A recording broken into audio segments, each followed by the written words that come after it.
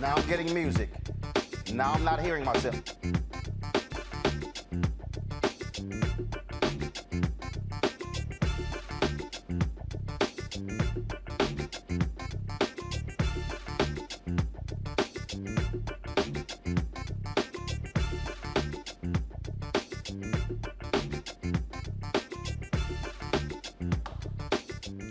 Today is Thursday, September 16, 2021. Coming up on Roland Martin Unfiltered.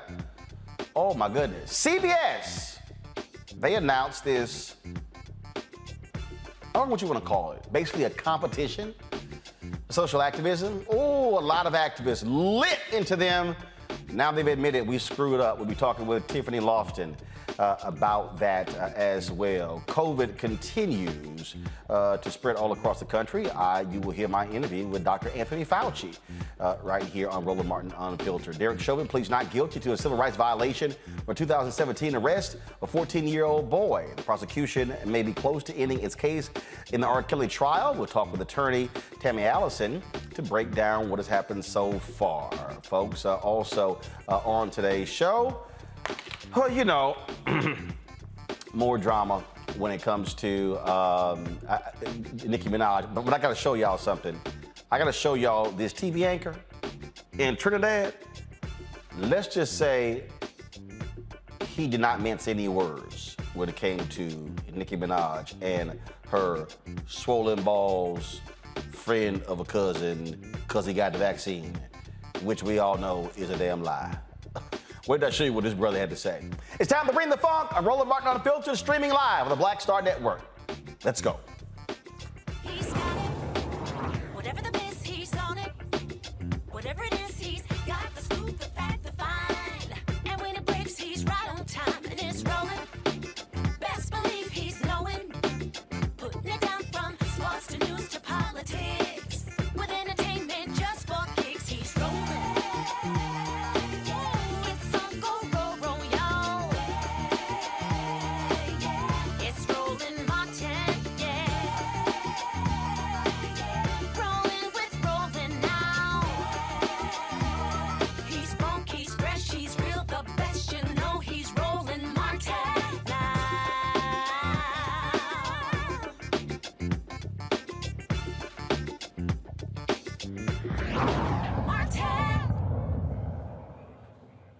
Continues to be a major issue in America. 42.5 million reported cases. 685,000 folks have died as a result.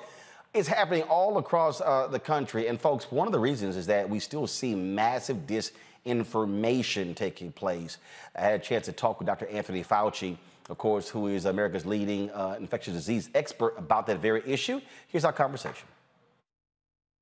Should have been wanting to do this for quite some time. Good to be with you, Roland. Thank you for having me. So here's the deal. You've had to answer questions from comments from Nicki Minaj. I've been on social media dealing with Teddy Riley and other entertainers, and it's just been a deluge of misinformation. Do you believe that? Look, you're scientists. That folks who are scientists and doctors underestimated the power of misinformation.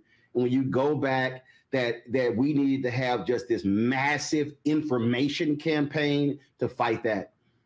I totally agree with what your premise is, Roland, is that given the social media and the extraordinary range that social media has, when you get misinformation, and there is a lot of mis and disinformation out there, the only way to counter that is to flood the system with correct information. And that's the reason why we've got to get more people out there who are talking using science and evidence as their base, as opposed to conjecture and conspiracy theories and all the kinds of things that go around. I mean, misinformation is really the enemy of public health. It just really is. If ever there was a time when we need facts and evidence, is when we're in a public health crisis like we are right now, with this historic epidemic a pandemic that we're going through.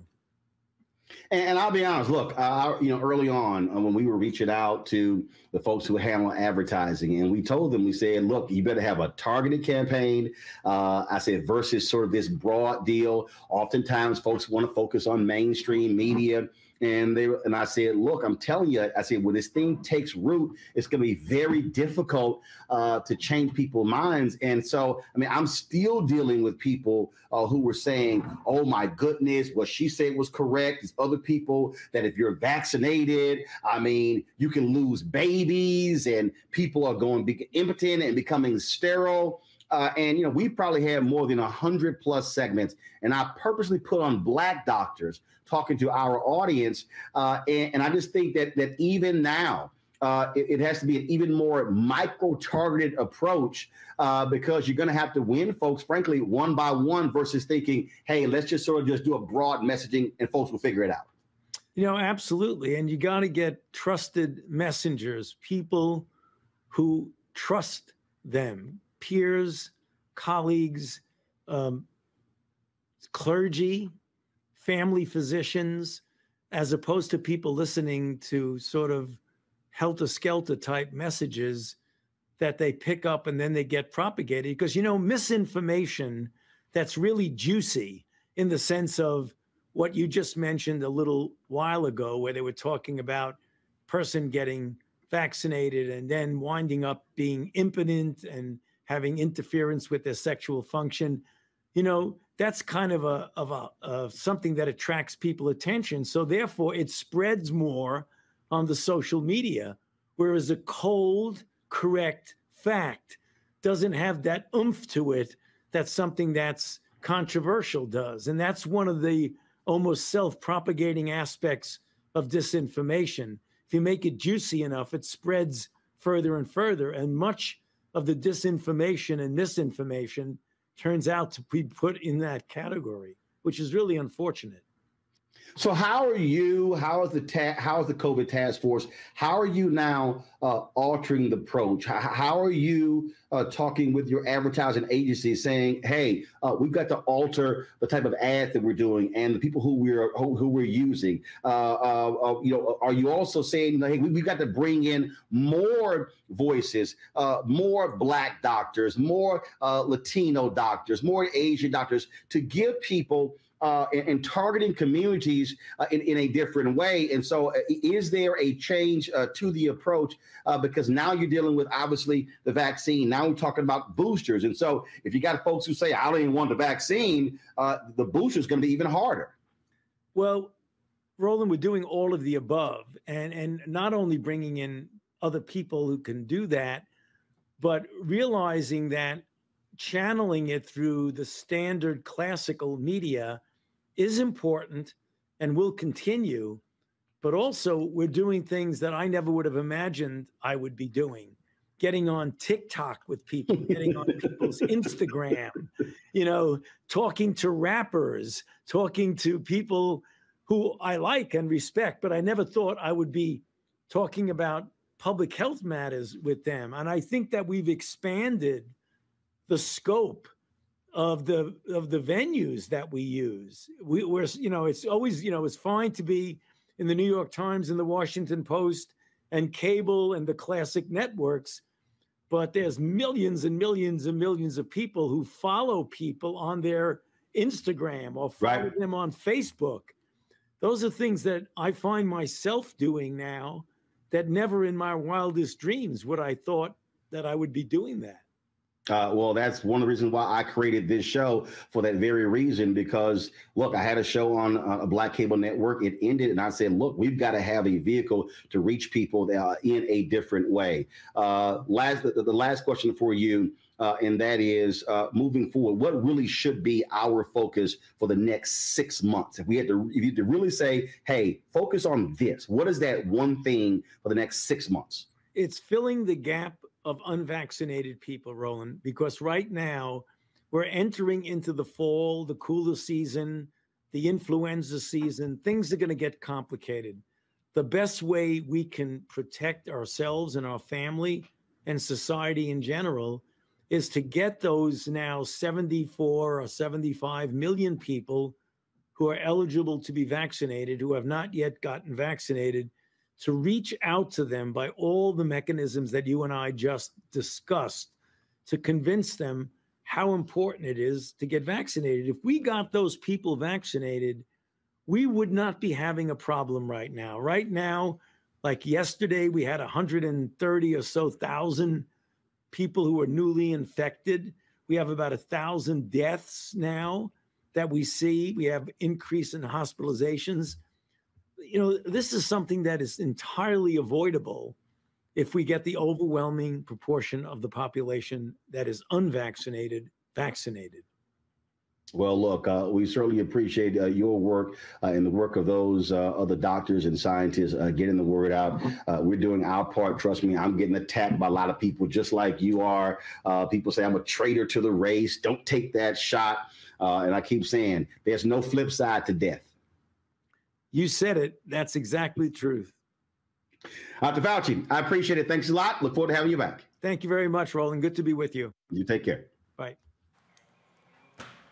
Folks, in New York State, 17 healthcare workers have filed a federal lawsuit claiming their rights are being violated by the mandate that bans any exemptions. Federal Judge David Hurd has temporarily blocked New York State from enforcing a vaccine mandate for healthcare professionals.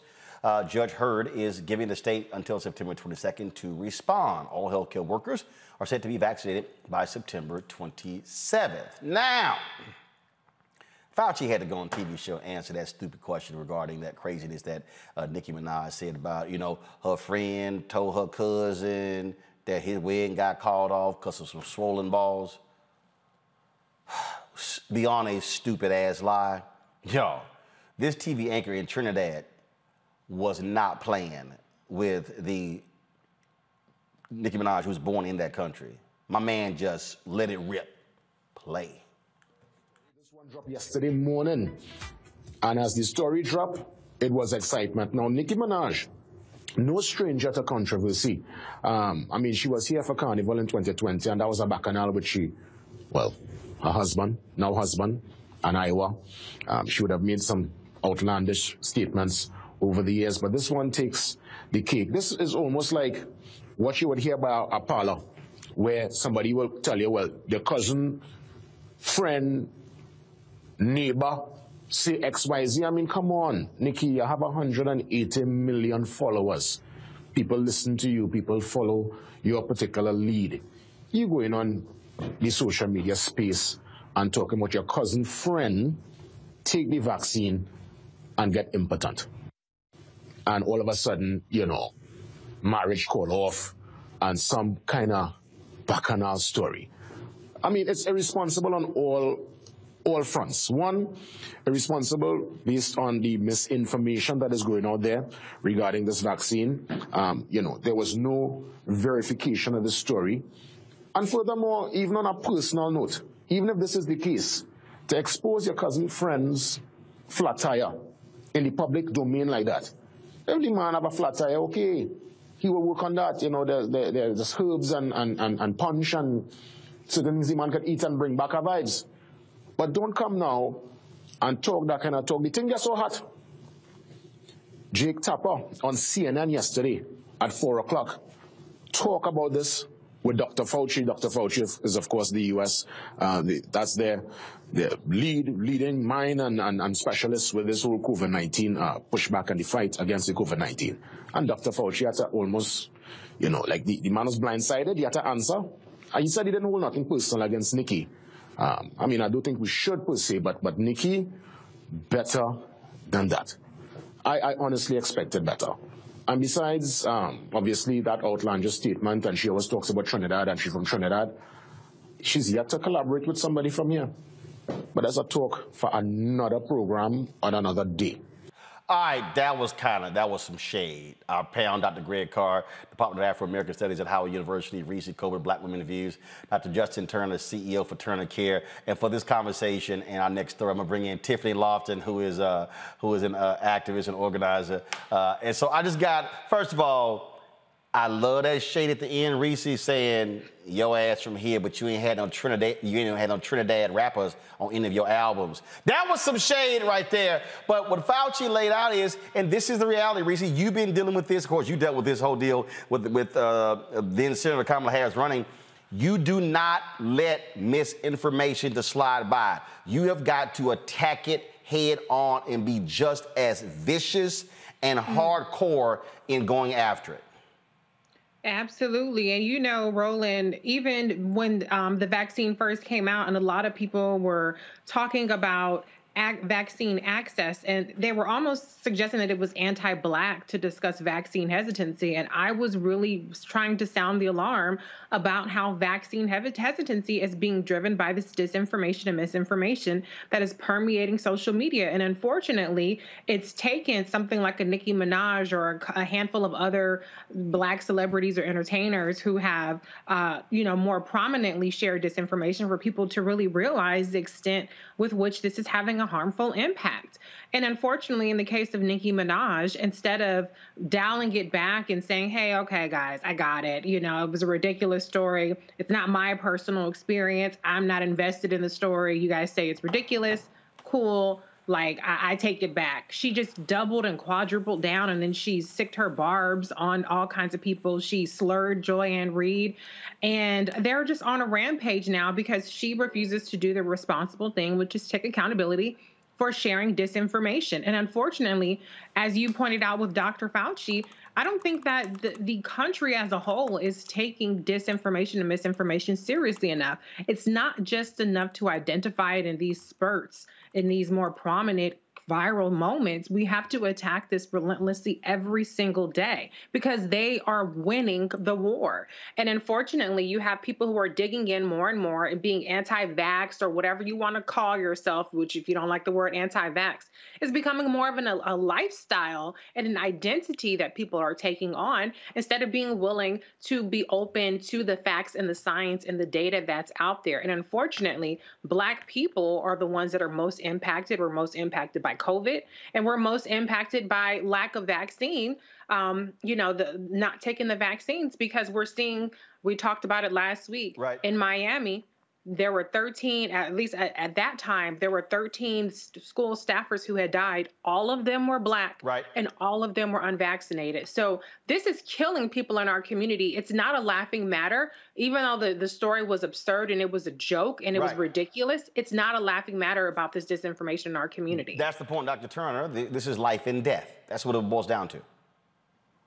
I mean, definitely life and death.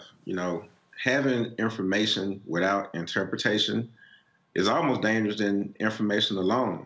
And as a healthcare professional, it's very, very disappointing that people are talking about, I did my research, do your research. But I did research at Meharry, and unless you have, centrifuges and early modern flasks or running clinical trials, going to Google and looking up information is not research.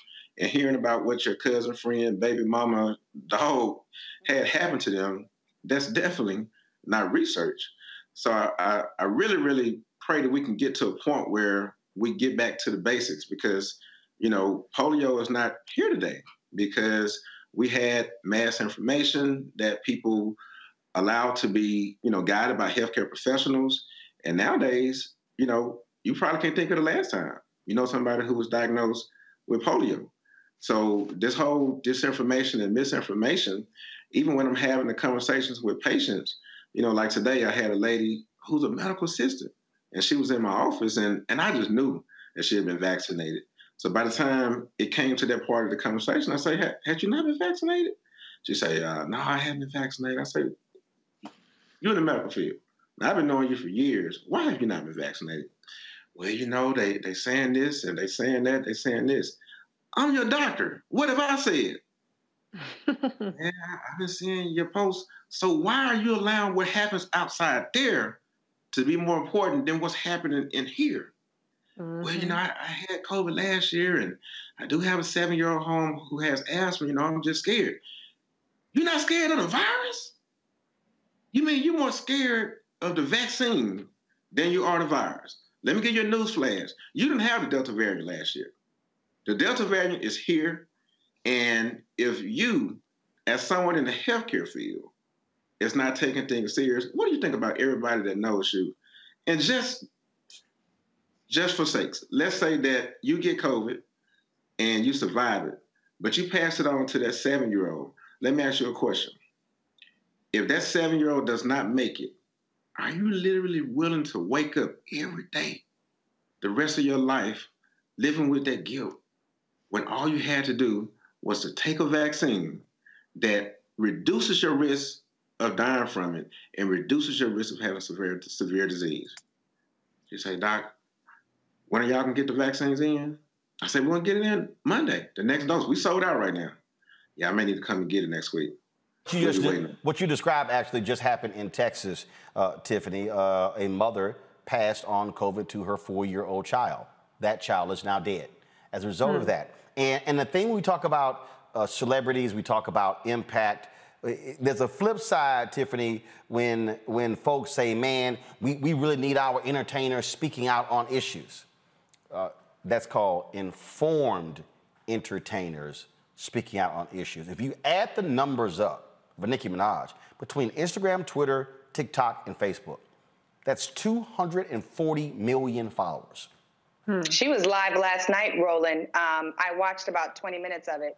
She was live on Instagram last night, and there were it was 99.7 thousand people. Watching. So basically, 100,000 people were watching. Watching her IG live last night. She was live last night. So let me put this in context. The live piece, okay? Let me put this in context.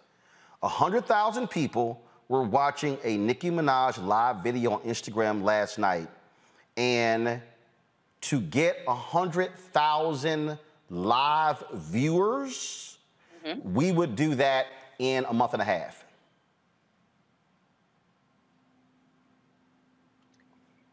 That's the point I'm trying to get people to understand. Yeah. When people who have platforms, when they say things, you gotta use it wisely. That's right. That's right. With great power comes great responsibility, as the great Spider-Man said. And folks who have that platform can't just openly and ignorantly say what they want to say, because the influence that it has on your followers is very serious.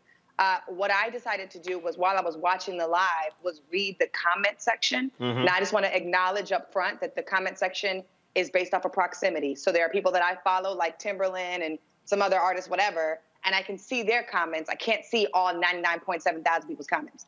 The comments that I was seeing, as I read them, were in support of Nicki. Nicki, we still got your back. You was telling the truth. Don't let the government shut you up. They're going to try to pay you to do this. And she was acknowledging that she was going to go to the White House. And they were like, yeah, that's good. You should have been in the White House. And I just think it's interesting. This is not a shame or a dig at my community, but I just think it's interesting as we try to navigate, which we'll talk about in a little bit, how people use their platforms and what information people decide to believe based off of their proximity and influence of a celebrity, per se, like Nicki Minaj. And more importantly, what people decide to take a very hard stance on. Boom. And what people decide to not focus on at all. Boom. Because I've been doing this work for about 13 years now. That's just the way it works. But it's really discouraging and hard to know that there are people who will stand up for Nicki Minaj over her baby daddy's friends' testicles blowing up, and then stand up for her in the name of this, but not stand up for other issues that are actually more pressing and present in their communities.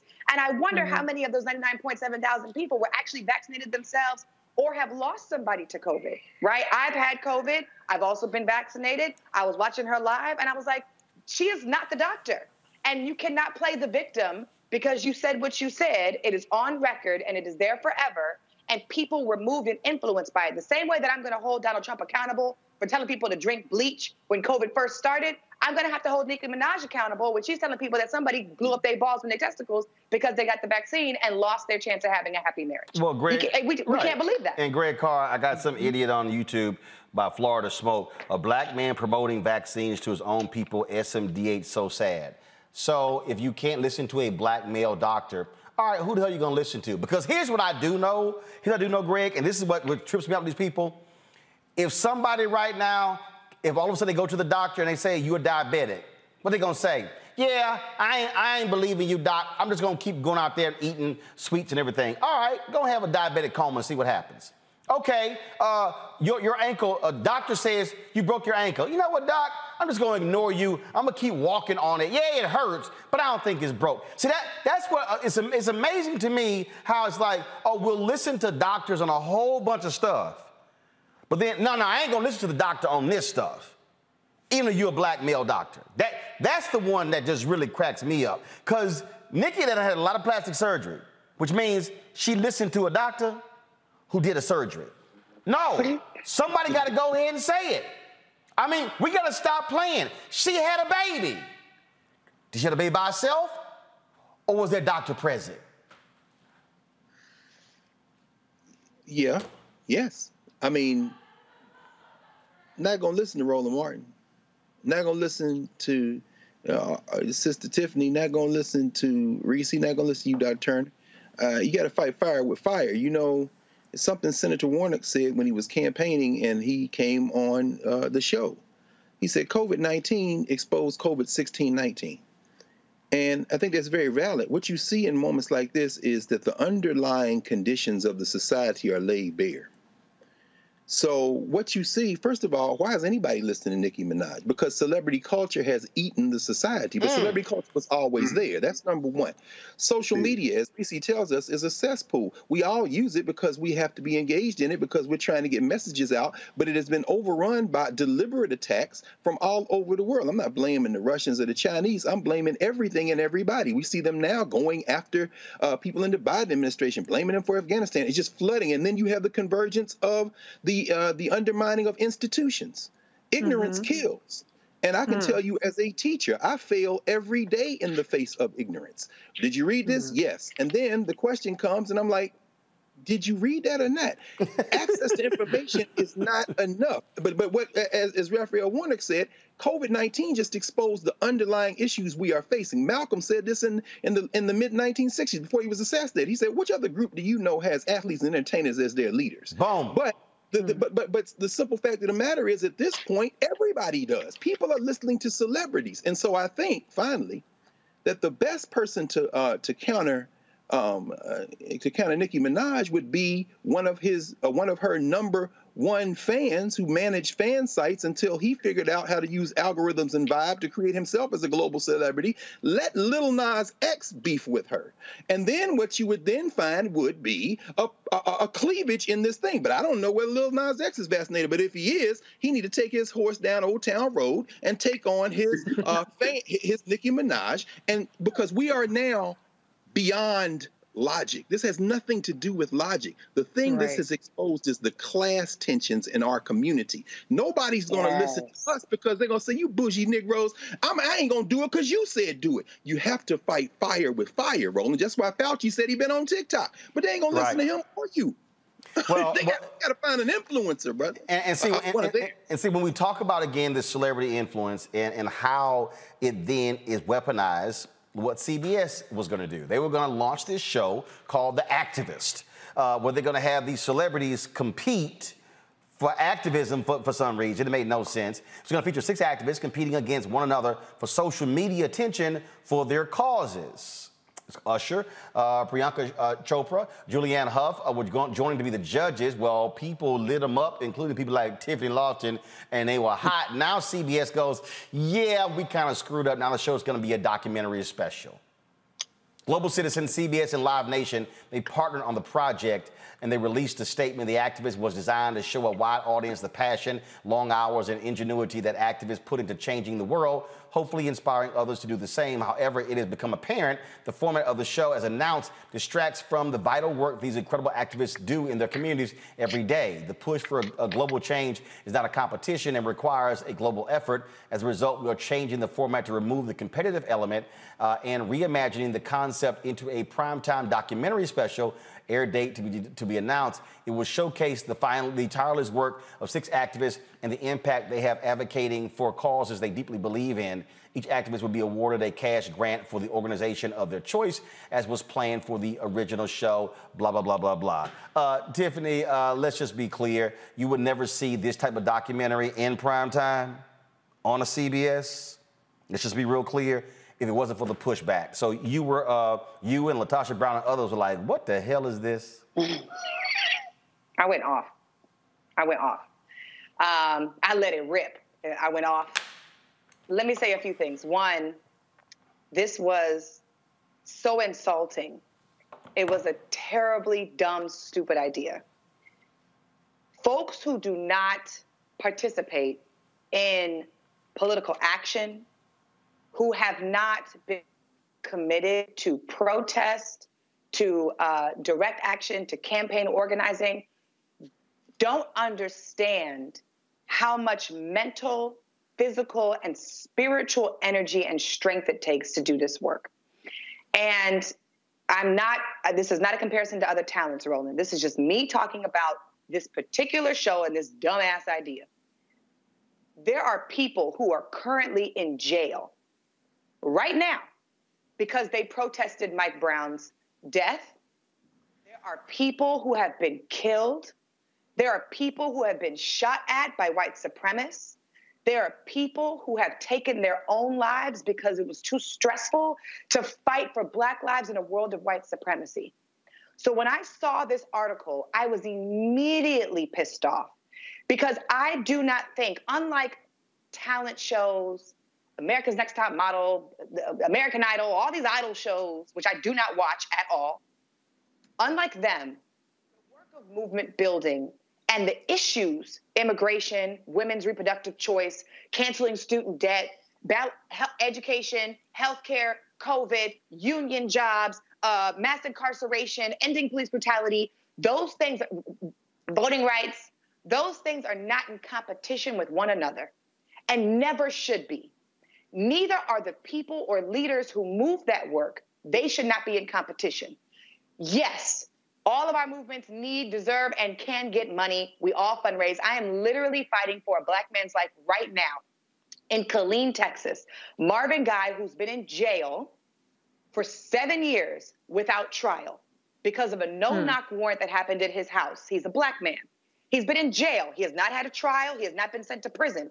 And the district attorney has already said that he is trying to kill him. Now, what in the hell would I look like as an organizer coming on a competition show, begging the world and competing against other activists when my homegirl's daddy is about to get deported and my other homeboy is trying to fight so that his school stays open, or the teachers in Florida are trying to fight so that they don't have guns at the school? What do we look like fighting and competing with each other in front of the public world where America should have all these things fixed already? And then even more so, what the hell do we look like competing for money publicly in front of other people?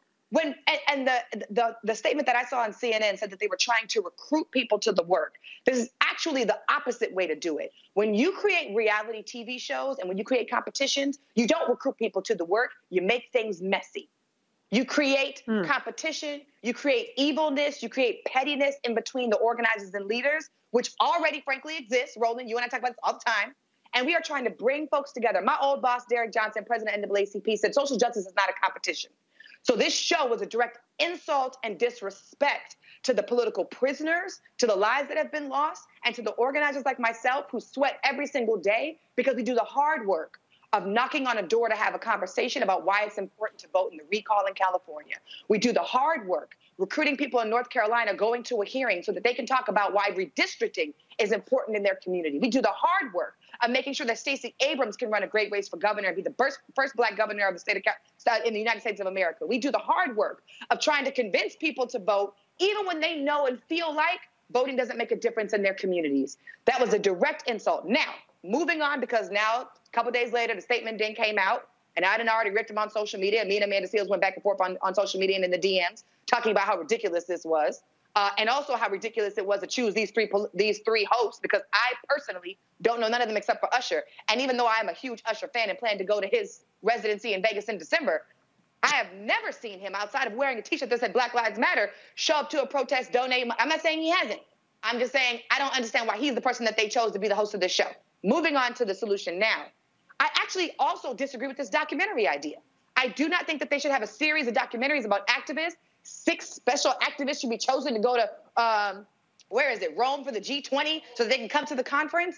Listen, I sat on the board for Reebok, for the Human Rights Campaign, where we worked on finding 6 activists, and we awarded 6 activists up to $100,000 to do the work they've been doing. Those young activists were people who were trying to fight to abolish youth prisons in their city. Those young activists were folks who were providing women's sanitary napkins and things like that, and also providing basic food. They had a food bank for the community that they needed, trying to solve and end homelessness. Those are the things that they were trying to do. So instead of us spending money on the show to talk about the work, how about we just fund the work? If Usher wants to get involved, if these judges want to get involved in the work, they can call me, and we can just put them and plug them into the campaign. If we wanted to focus on the actual work that was happening, then celebrities would align themselves with activists, organizers, leaders, and social justice organizations, and they would say, hey, this is the issue that I care about. What can I do to get involved? Now, I have worked with multiple celebrities who do that. Absolutely. Some of them do it for free, some of them do it for money, but they do it. If we really want to do that work, let's do that. There are documentaries that already exist, like Ava DuVernay's 13th. There's a documentary, The Khalif Browder Story. There's a documentary that I watched last night. It was not a documentary, but there's a show that I watched last night, Blood Brothers. Dr. Greg Carr has the show with Karen Hunter on Sundays. They just got finished talking about that. I watched that on the class. They also have a show, Self-Made. They also have a show, and these are all on Netflix, and they're all free. There's also Shape Moisture. I was on their board because we just funded 3 organizations up to $150,000 so that they can continue to do the work that they wanted to do in the community. Money is being given out. Organizations are stepping up to the plate. This show is a dumb idea. The documentary is a dumb idea. And if they actually want to be invested in recruiting people to the movement, they can have a conversation with myself. They can fund the organizations that are doing the work on the ground, and they can help celebrities get connected to issues and organizations that align with the mission and the values of the work that they want to do. We will not make social justice a competition, especially when we're still out here fighting for basic stuff like voting rights. Now go catch your plane. Now go catch your plane. This is ridiculous, Uncle Roland. It's ridiculous. It really is ridiculous. I was so insulted. I was like, this is actually, I don't like reality shows. I don't like social media. It's already moving us into the age where things are in competition with each other. Right. Why is it that I am trying to fight Congress and trying to fight Texas so that women can make decisions over their own bodies? Why am I trying to end police brutality? Why are we trying to save Julius Jones's life in Oklahoma? That's enough competition in and of itself. I already have to fight America for America to do what I needed to do so that I can live free and black in this country. We do not need a show where I have to battle other people to do the same thing. That is stupid. Absolutely stupid. All right. You do have the flight to catch. I do got a flight to catch. I can't wait to see you. I love you. Dr. Greg Carr, I'm going to text you because, sir. Yes, ma'am. Dodge me no more. We have to have lunch or something. No doubt. And I'm sure you're going somewhere. Where you can do a yoga headstand. Go. You didn't see my IG. I just did that. You didn't see me? Yes, I saw it. Yes, I saw it. Stay black. I love y'all. Yes, love you too. Bye.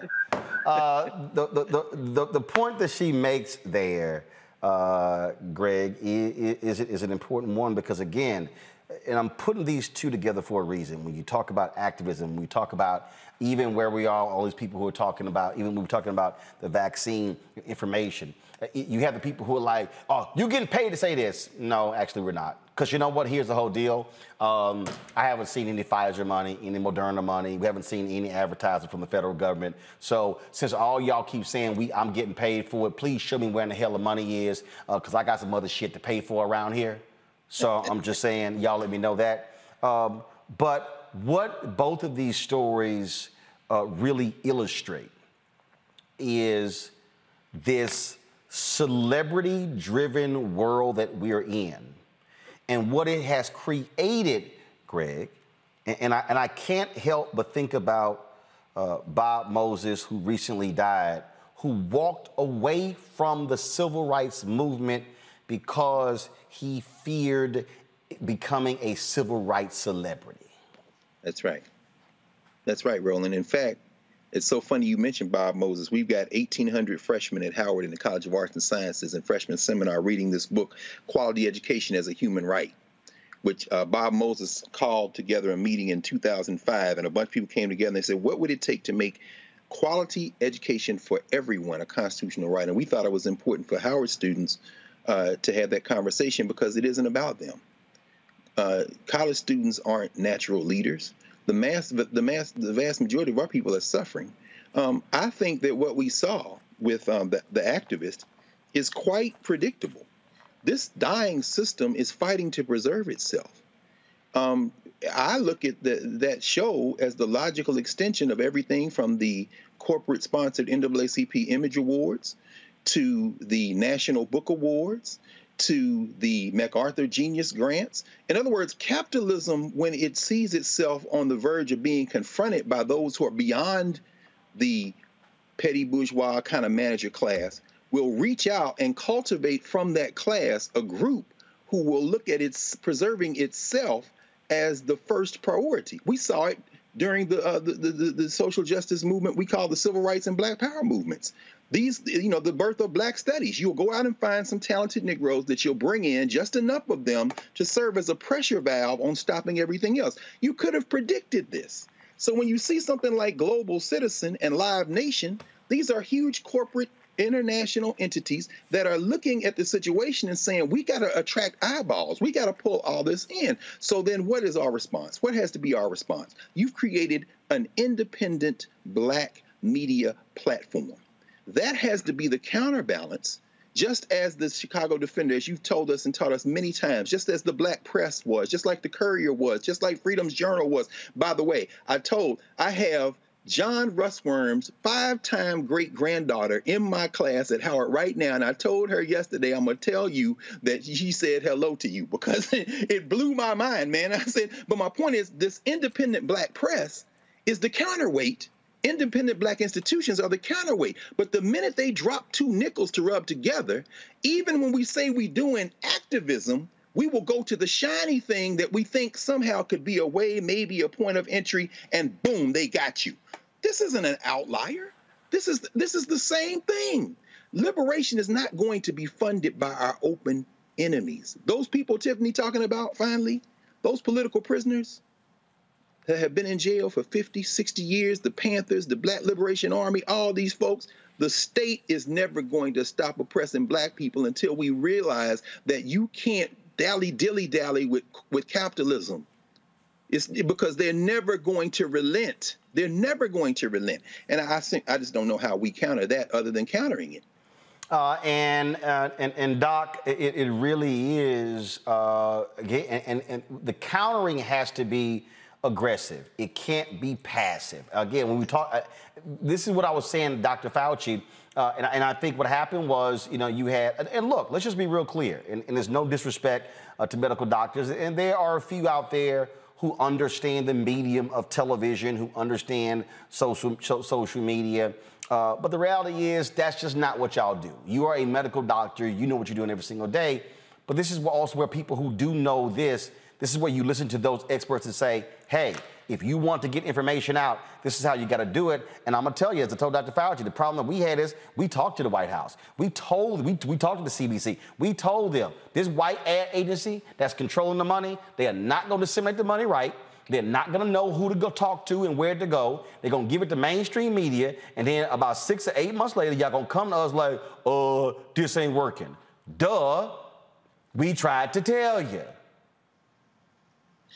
Yeah, so at the beginning of this pandemic, we got together with Jackson State and did some research. And what we did is we did a survey and we sent out all of these questions. And what it boiled down to was asking basically, where do you go for credible information? Who do you trust? We looked at all of the different age groups. We looked at ethnicity. We looked at all of these different factors on this questionnaire. And what we were able to find out is that the most credible place that people go to for trust as relates to information is their primary care physician. And the government, was down the line, and mainstream media was down the line as well. So, we did this big push to try to always talk to your primary care physician. But, unless you're going to the doctor, every 3 to 6 months, it's hard to make that call. So that patient that I referenced earlier today, she hadn't seen me in about a year.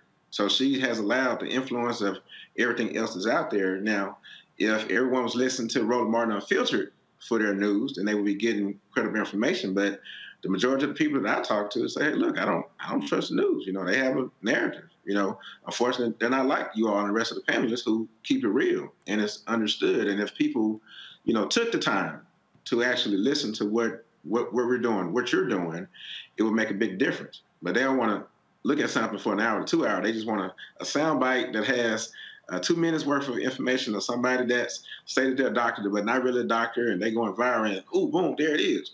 This guy commented on my Instagram post the other day, and he was asking about fertility and what about increasing the risk of miscarriages, all these different things. So I answered him twice.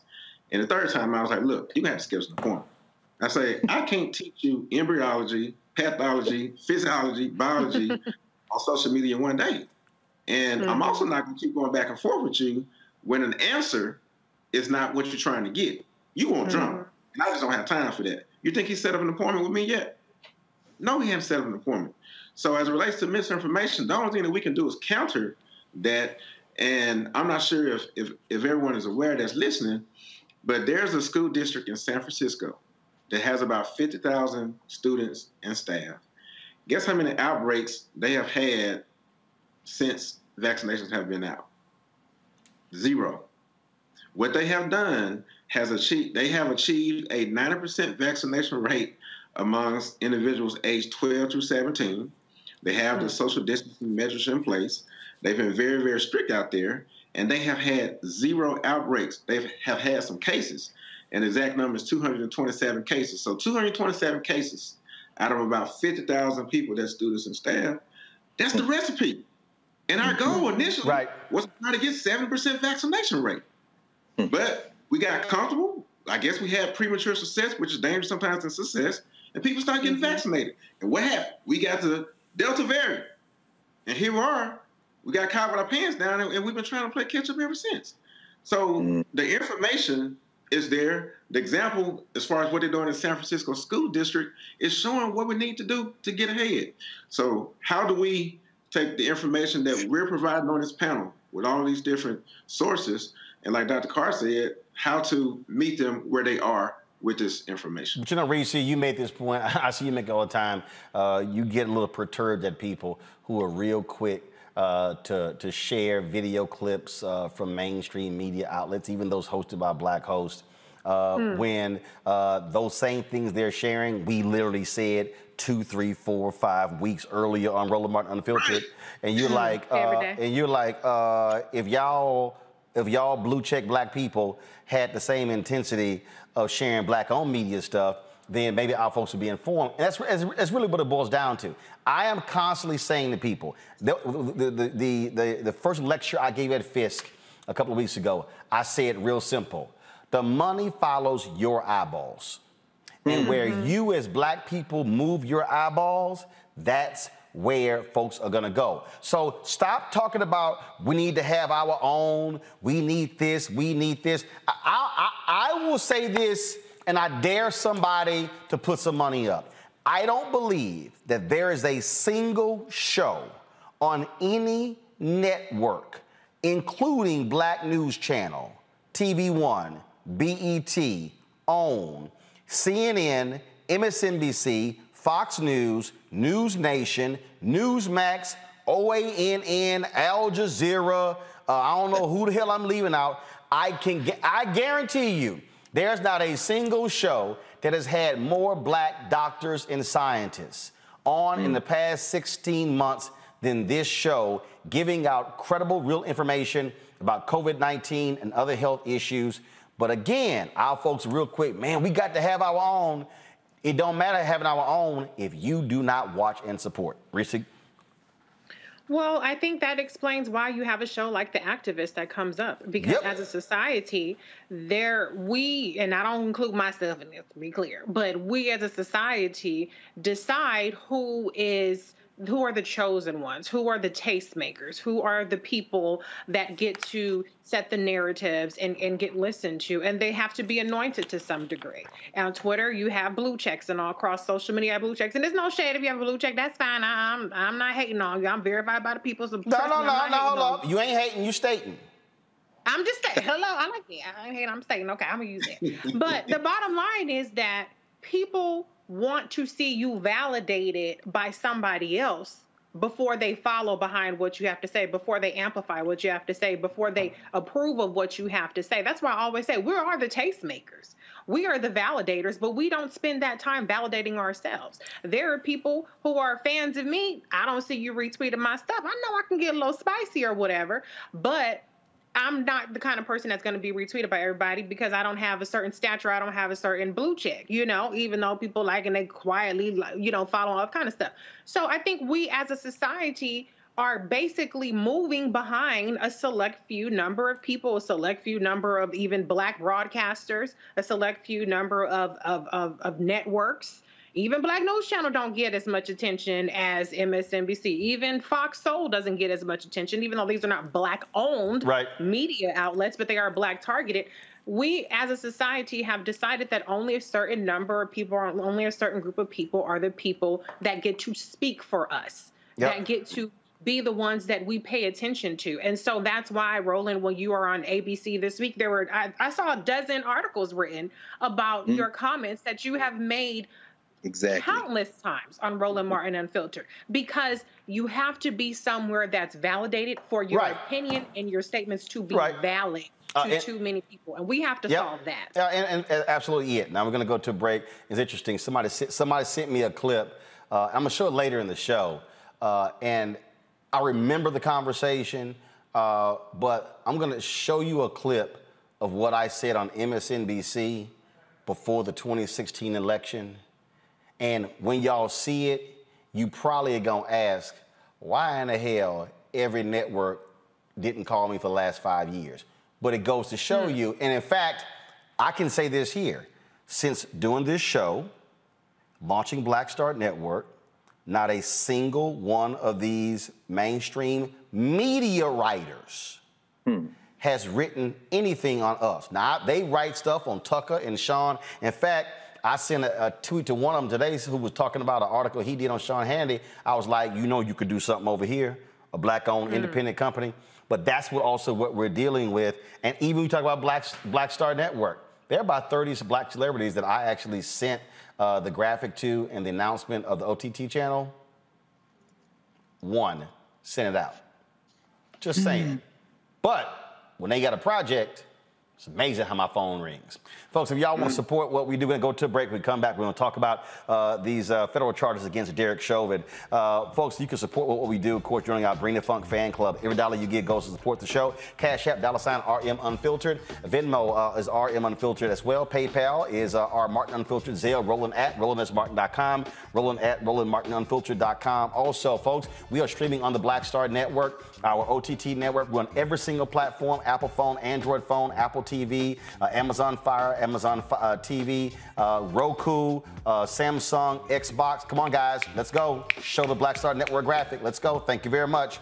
And so again, iPhone, Android TV, Roku, Fire TV, Xbox, Smart TV, all of that. Support what we do. Download the app. We're past 10,000. Now we're trying to hit 20,000. Got to go to break. We'll be back. Roland Martin Unfiltered on Black Star Network. I believe that people our age have lost the ability to focus the discipline on the art of organizing. The challenges, there's so many of them and they're complex. And we need to be moving to address them. But I'm able to say, watch out, Tiffany. I know this road. That is so freaking dope.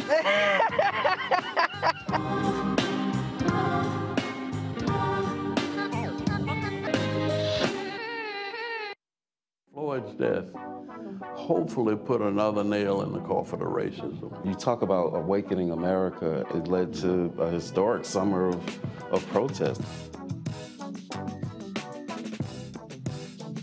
I hope our younger generation don't ever forget that nonviolence is soul force. Priceless.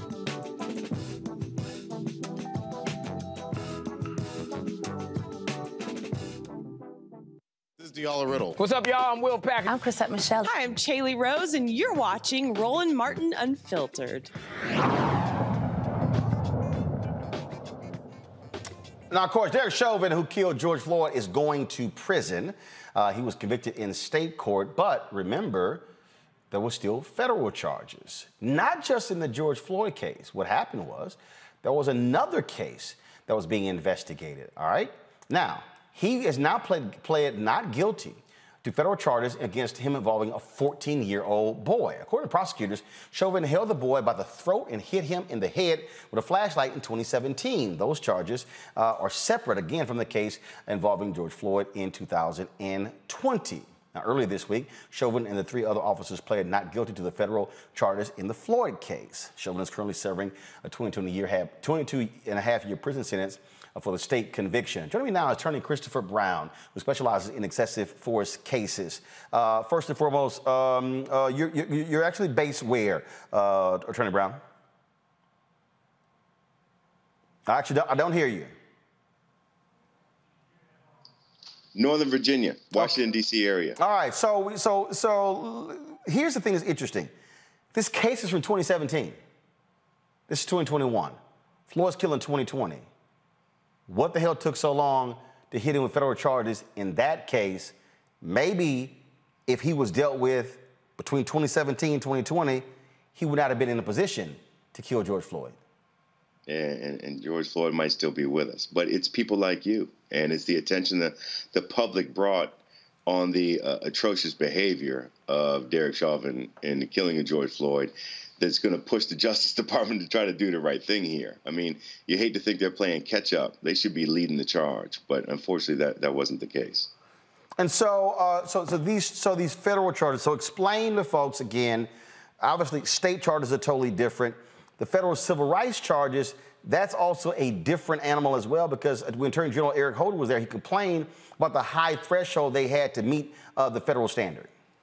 It is high. Now, the first question I always get is, what about double jeopardy? That's not quite what's going on here, right? They're bringing these indictments under 18 U.S.C. 242, which is a civil rights statute. It's for criminal behavior, and it has a high bar. It has to show that they deliberately did what they did. They essentially knew what they were doing, and they did it anyway. Now, that's going to be tough for the other 3 officers. Kung, I'm sure I'm pronouncing his name wrong, and Tao. Those 2 are being indicted on account for failing to give aid, and all 4 of them are being indicted for failing to give medical aid. Kung and Tao are being indicted for failing to intervene and stop Chauvin, and Chauvin has a count against him for violating Floyd's civil rights by keeping his knee on his neck and killing him. So. And when we say a violation of federal civil rights the federal civil rights violations, also explain that. What does that actually mean? That means that there's a civil rights statute that's in place to protect people's constitutional rights from people doing what anybody else can do to you in the public, but there's a special protection if someone does it under color of state law. And these officers, the allegation in the indictment is that under color of state law and the authority they possessed, they engaged in behavior that violated the civil rights of George Floyd. That is, his right to be free from unreasonable seizure, to be free from excessive force, to have the other officers provide aid if someone is violating his rights, and to have them seek medical attention appropriately and timely in order to try to save his life. And also, when you say civil rights, meaning, because that was the case, I remember with the Chauvin deal, is that you have the right to walk down the street. You have the right to drive. You have the right. So when they say your federally protected civil rights, you have, that includes your right to just be free, and that restricts your movement. Is that what factors in when they say a federal civil rights charge? Look, when we're talking about all you hear in the news about freedoms, whichever side of the aisle you're hearing from, this is what we're talking about. These civil rights statutes protect our freedoms, not to be, unfairly investigated, not to have our property or our person taken or abused, not to be the subject of excessive force, not to be held against our will without probable cause, etc. So when you hear all this talk about our freedoms, this is in fact what we're talking about. All right. Well, look, we certainly we watching this, and so he's already in prison on the state charges. Now you have this particular case, and still the federal case as well. And so Derek Chauvin might be spending the rest of his life in prison, especially if those judges don't. If he's convicted, they don't serve concurrently. Well, they will be served consecutively, right? But I got to tell you, it's great to see some more attention placed on the significance of this situation, because there's been a little dearth of news lately with respect to excessive force against people of color. And even though he'll serve consecutively, he can get 10 years associated with death. He could get life or even the death penalty. That is very unlikely. And while I think Chauvin was 45 when he was sentenced, he's got 22 years on the state case. He could be out in 15. If he served 10 or 20 on this, he's going to be 65 years old. Is that good enough? If you ask me, no. But it's the way it is. But it's at least nice to have some more attention on this point so we can continue to make efforts toward improving the situation out here for people of color and dealing with officers and the use of excessive force. All right, Attorney Christopher Brown, we certainly appreciate it. Thank you so very much. Thank you so much, Roland. Folks, it's been 5 years it's been 7 years since a Tulsa police officer killed Terrence Crutcher. It's been 4 years since the woman who killed him, Betty Shelby, was acquitted for the manslaughter of the unarmed father. On this anniversary of her brother's death, Dr. Tiffany Crutcher came to Washington, D.C. to hold a news conference with Attorney Ben Crump as well as Attorney DeMario Simmons. Here's some of what was said at today's news conference. His car stalled in the middle of the road and he needed help. He needed a competent, rational, well-trained public servant to aid him in a difficult situation. But Officer Betty Shelby was none of those things. Rather than uphold her oath and discharge her duty to protect and serve, she decided to discharge her weapon. She shot my brother, an unarmed black father, with his hands in the air, in cold blood. And then she retreated to her car instead of rendering aid.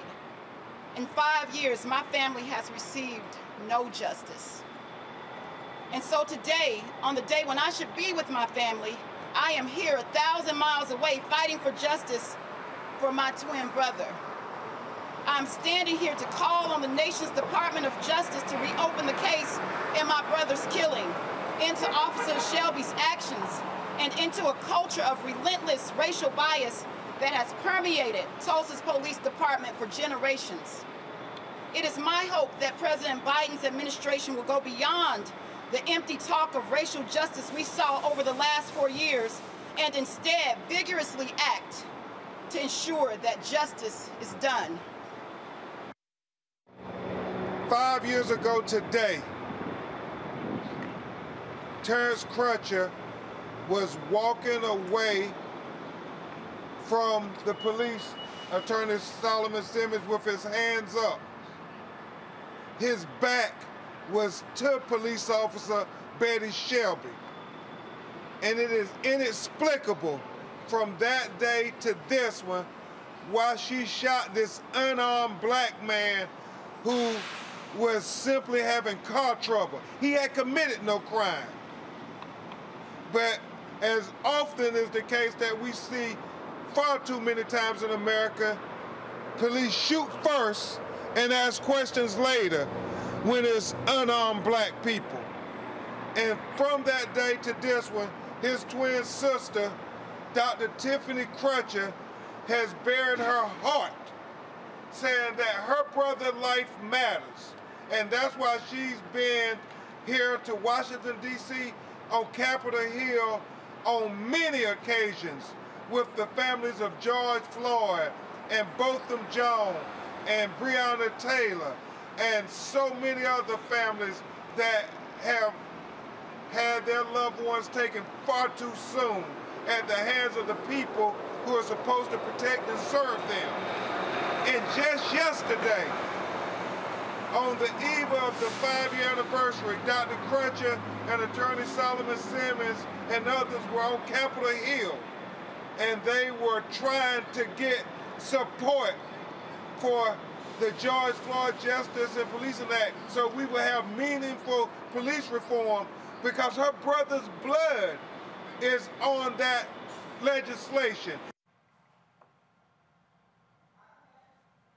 The last 5 years, had the great pleasure and honor to work alongside and represent the family of Terrence Crutcher, including my sister and my friend, Dr. Tiffany Crutcher. We have asked specifically and formally in a letter to the Department of Justice to reopen the criminal investigation into the murder of Terrence Crutcher that happened 5 years ago today, along with LDF and Human Rights Watch and many other leaders, national and local leaders. Why are we doing this today? Why are we making this announcement 5 years later? Because we do not trust the investigation from the previous administration. We cannot trust that they actually looked at this case for what it is, an unarmed black man shot with his hands up in the air. We asking the Joe Biden administration, the President Biden's administration, the current administration, to reopen this case, to do a proper investigation, because we believe strongly that the evidence is clear. The video is clear. Yes. Terrence Crutcher's civil rights were violated when he was shot with his hands up in the air, and when they allowed him to lay on the ground for over 2.5 minutes without any medical assistance. When on video, the officers made eyewitnesses leave the scene, never to be investigated, never to be discussed about what they saw and heard. That is on video. Until this very day, not one officer has been disciplined. Not one person who participated in the cover-up of the murder of Terrence has been brought to justice.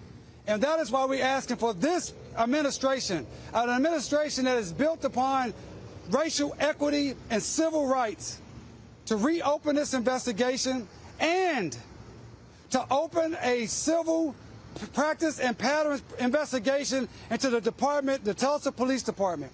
It is beyond time for the Tulsa Police Department to be investigated, not only for the murder and the cover-up of Terrence Crutcher, but for the continual degradation of black and brown people's civil rights in Tulsa, Oklahoma. That is why we're here today. Because as Tiffany always has said, Dr. Crutcher, Terrence's life mattered. And his death will not be in vain. And yes, I want Tiffany, she's going to talk about the pain that her family has had and how they've turned their pain into purpose, including yesterday, seeing Joe Manchin and asking him to commit to supporting her family by supporting the George Floyd Policing Act. That is the commitment we need from Senator Manchin and every politician who says they are for racial equity, for civil rights, and for just doing what is right for our country to move into the next half of the 21st century as a place where freedom, justice, and equality actually occurs for everyone. Thank you. All right, folks, I want to correct that. Terrence Crutcher was killed 5 years ago, and this was the 5th anniversary of his death. That's why they were here. Let's go back to our panel. We'll talk. So, Reese, I'll start with you. You saw Demario Simmons there talk about the George Floyd Justice Act. That has been essentially dead because the police unions and these sheriffs, they have been fighting qualified immunity. Now, early on, you had Senator Tim Scott, Lindsey Graham. They literally told the family members that they could probably bring on 20 to 25 Republicans. Right. Yeah. Remember Manchin talking about he could somehow grant them 10 on the voting deal? So at the end of the day, I don't know why these people think Republicans are going to go along with any of this. They're not. The only way any of this stuff is going to get passed is if 50 Democrats actually do it and Vice President Kamala Harris breaks the tie. Right, absolutely. I mean, at this point, what is Chuck Schumer doing to do anything about any of these procedural hurdles that are really manufactured because the filibuster is out of the Constitution? And basically, he's allowing his caucus to be held hostage by Joe Manchin, Kristen Sinema, and whoever else is secretly against the filibuster. Or maybe they're not being held hostage. Maybe they're just, the votes just aren't there, even with the filibuster being removed. But the bottom line is that there are so many limitations when it comes to, and hindrances when it comes to getting justice for families who are victims of police brutality. I mean, my heart goes out to Terrence Crutcher's family and all of these families. And I think I noticed that they, frequently want to reopen investigations, and they rarely ever result in any kind of different results. And it's not a matter of depravity for the family, but it's a matter of law and the way that the laws are written. And that's why getting things like the George Floyd Justice and Policing Act, or some iteration of it, is one of the ways that you can kind of get maybe perhaps some sort of relief in the law. But I am encouraged, at least today, we saw Vanita Gupta and Biden-Harris DOJ come out and talk about how they're going to open up pattern and practices investigations in Phoenix and Minneapolis, and I think there is one more, I forget off the top of my head, but they're going to be a lot more aggressive about how federal funding is being allocated to police departments that are violating civil rights, and trying to use that stick to punish those police departments that are racial profiling and doing things that are racist and terrorizing Black citizens, Black and brown citizens. So unfortunately, there are no warm and fuzzy feelings that you're going to ever get from any of these stories, because the police, we have a country that has wholesale bought in to the police basically being above the law. There's no political will to do much about, or I shouldn't say no political will, but there's not enough political will to do anything about it. So at most, what we'll see is whatever is going to come out of these consent decrees and investigations that were completely halted and not at all enforced under the Trump administration. That's the best case scenario, unfortunately, here. Dr. Turner. Yeah, so Benjamin Franklin had a quote that says, "Justice would not be served until those who are unaffected are just as loud as those who are affected." And here in Mississippi, we held the reign of being the last state to change that old flag. And we fought so hard here trying to get that done. And my heart goes out as well to, the family of Terrence, as well as so many others. But it wasn't until after George Floyd's death and the presence of social media, and that's actually one place where we can be thankful for social media because of the pressure that it allowed us to be able to have as one voice, as one race. But there's a state medical association that pretty much every state in our nation has. And Minnesota State Medical Association put out a statement, and it talked about how, there's basically injustice in health. And as a health organization, we're going to say in solidarity that we speak up and we stand against it. And here in Mississippi, we try to do the same thing. Actually, University of Mississippi Medical Center, a place where at one time doctors like myself, we couldn't go and practice medicine. They actually led a silent protest where you had doctors, and most didn't look like me, as well as nurses and staff, and they sat out there for several minutes, in silence. And I was shocked, because we're not where we used to be, but we're a whole lot more ahead of where we've been. And until we get more people that don't look like us to really speak up and stand out, and like you said, Roland, not putting power over patriotism, then it's going to be hard for us to, get to where we need to be. I'm constantly challenging my colleagues that don't look like us. You guys got to speak out. I mean, we're talking about what we can do in Mississippi. I'm not sure if y'all heard, but now Mississippi is #1 in the nation per capita with COVID cases.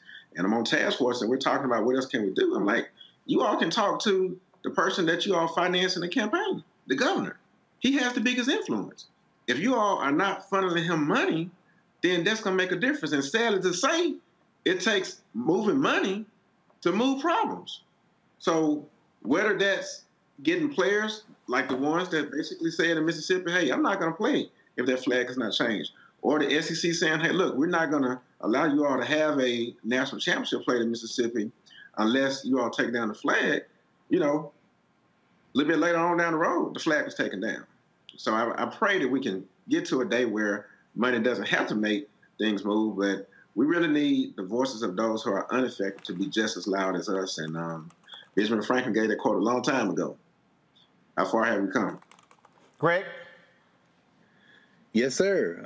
As we sit here in the DMV awaiting the hillbilly horde that is coming to town on Saturday for the Justice for J6 rally, I'll contribute a quote Dr. Turner from somebody a little closer to me, my Alabama-born mother, Catherine Carr, was wont to say from time to time, white folks do what they want to do. So the point is this: Joe Manchin, you cosplay coal miner, bought and paid for by the fossil fuel industry. Joe Manchin will vote for whatever the hell the streets tell him to vote if there's enough people in the streets. These people are never going to be in coalition for justice. I mean, I'll quote another black woman, another prayer warrior, and that's Terrence Crutcher's mother. Terrence Crutcher's mother, Leanna, said, "There is no justice. My son is gone. I want closure." And so when we see Dr. Crutcher there, we understand that the villain of this piece is represented by Betty Shelby. Good old murdering Betty Shelby, who has had her record expunged, who was rehired by that police force, then moved to a sheriff's unit outside of Tulsa, where the leader of that unit supported her. Then she and her husband are currently in some witness protection. They're probably in Idaho or Montana somewhere, living the good life off of them GoFundMe funds that was raising. Meanwhile, her record has been expunged. She didn't do anything wrong. White folk do what they want to do. And with all due respect to our brothers, Brother Crump, you know, Brother DeMario, I see those brothers there, but it's time now for a different tactic to join the tactic of discussion and asking and organizing and visiting offices. The streets must be flooded now by those who understand where we live. We have a fundamental misunderstanding of where we live. There has never been a time when there was a we called the United States. This criminal enterprise has been built on the dehumanizing of black people, on the dehumanizing of Native Americans. Policing as a concept cannot be reformed because it is doing what it is supposed to do. You're not going to put Daniel Pentangelo in jail. You might not even see those other 3 cops that helped Derek Chauvin get charged with third-degree manslaughter because the Supreme Court of Minnesota yesterday overturned the conviction of Muhammad Noor on that thing, and you might see Derek Chauvin go back in to see if his conviction on that term can be overturned. In other words, it's doing what it was designed to do. There is no amount of eloquent pleading and losing, quite frankly, my friend Ben Crump. There's no amount of eloquent pleading and serial losing and negotiating settlements, which can help the family. I'm not saying anything about that will win. What is going to win is when Joe Manchin looks out of his houseboat on the Potomac and sees too many people for him to keep playing that Cosby and runs his ass to the damn floor of the United States Senate and votes the right way for fear of his life. Until we learn that white folks do what they want to do, everything else is just an academic conversation, friends. Folks, let's go to California, where a probe into the 2019 death of Elijah McClain uncovers problems within the Aurora Police Department. Colorado Attorney General Phil Weiser describes some of the findings from the report. This investigation concluded that the Aurora Police Department and Aurora Fire and Rescue have a pattern and practice of violating rights secured by state and federal law. Specifically, we found that Aurora Police has a pattern and practice of racially biased policing, using excessive force and failing to record required information when it interacts with the community. Moreover, we concluded that Aurora Fire has a pattern and practice of administering ketamine in violation of the law. So if you put the Rural Police Department, then you start putting these other departments they're investigating, and all of a sudden you start realizing you're 5, 10, 20, 30, 50, we can go on and on. What happened to all of those few bad apples, Reese? Well, like Dr. Carr said, I mean, the system is working as designed. This is not a bug, it is a feature. It's only when something goes viral in Elijah McClain's case. I mean, it was a full year, I believe, later after he was killed by the police that situation even got any attention because the video went viral and it was horrific.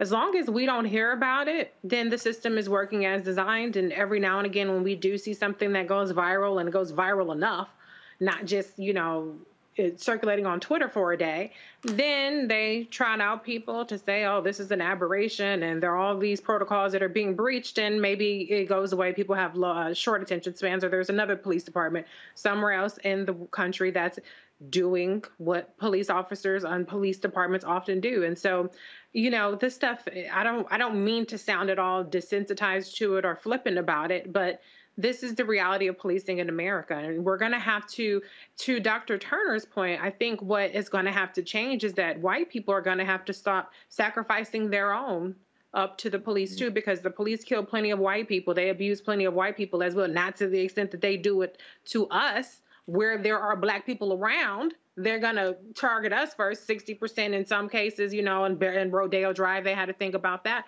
But when there are places where there are no black people around, the white people are the ones that are getting it. But to date, the white folks have decided that they're willing to subject their brethren and their sisterin to these corrupt police forces just so that they can keep the blacks and the browns in line.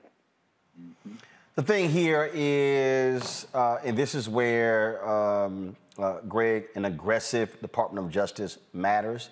This also, for the people out there who say, oh, Joe Biden, he racist, he the same as Donald Trump. I'm just going to hold up to you.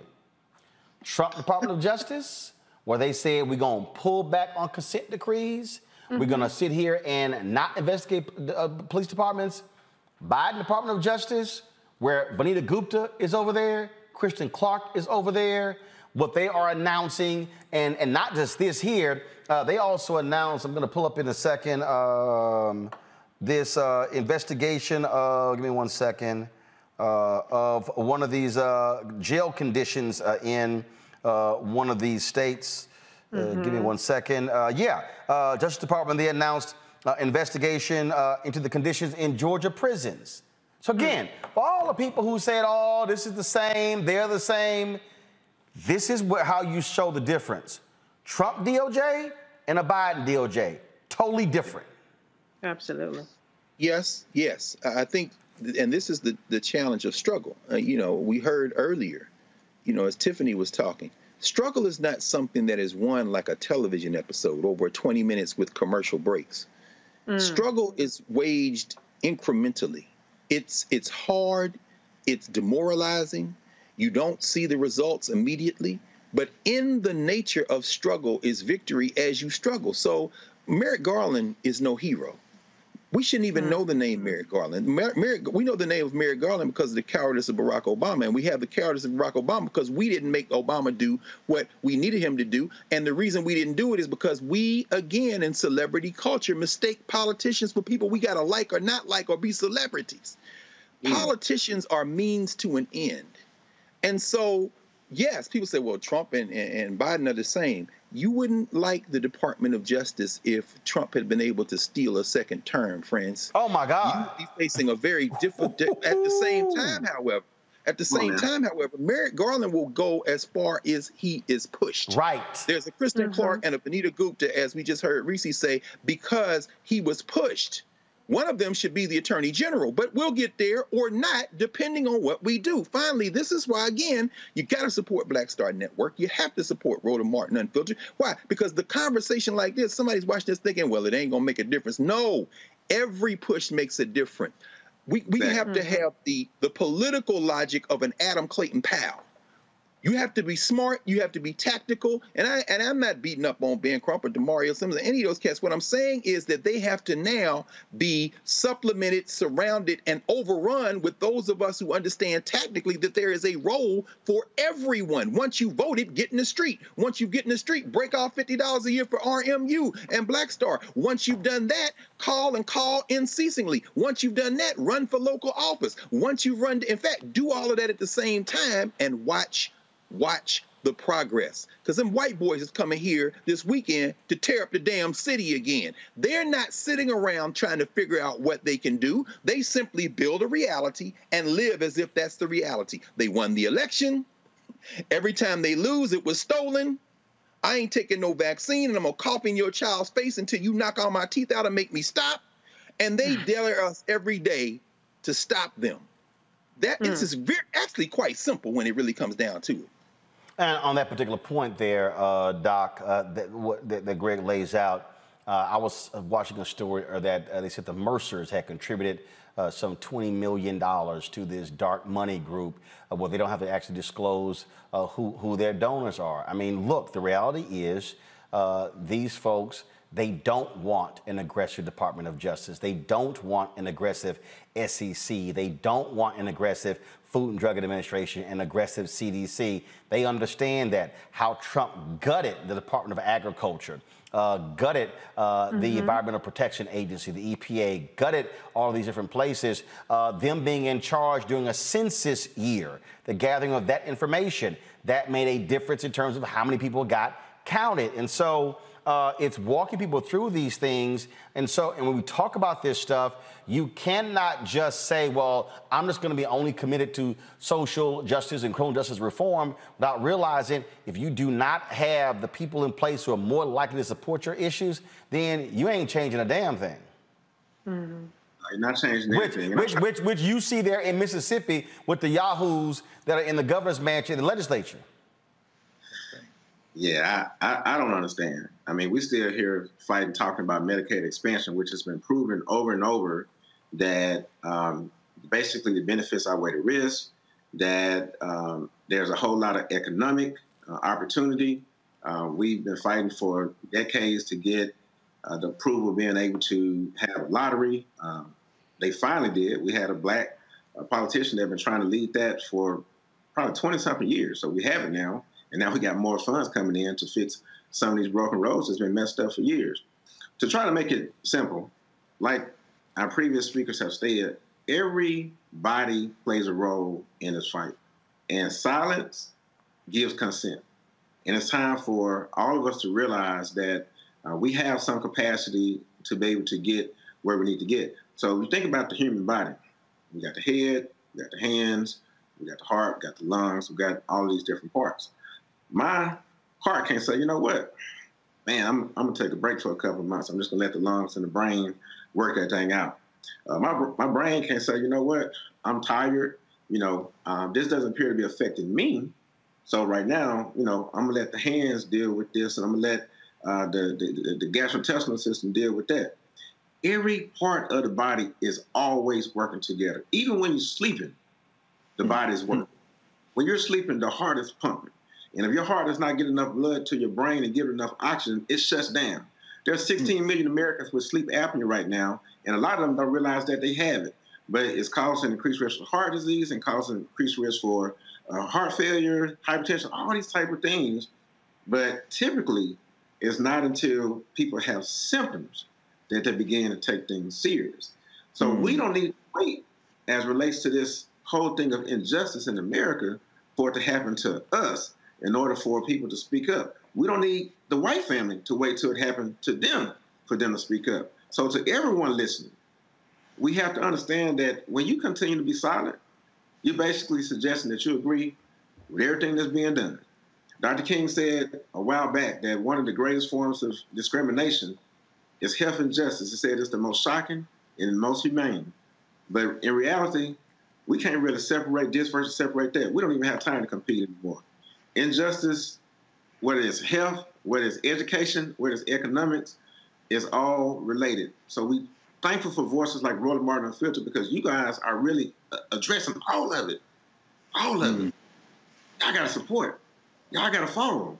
Because if we're going to get serious about this thing and we walk now, we realize that, you know, Black Power and we're going to do this, we can't just post hashtags and think we're doing something. We got to get involved. We got to get in the streets. We got to get in the trenches.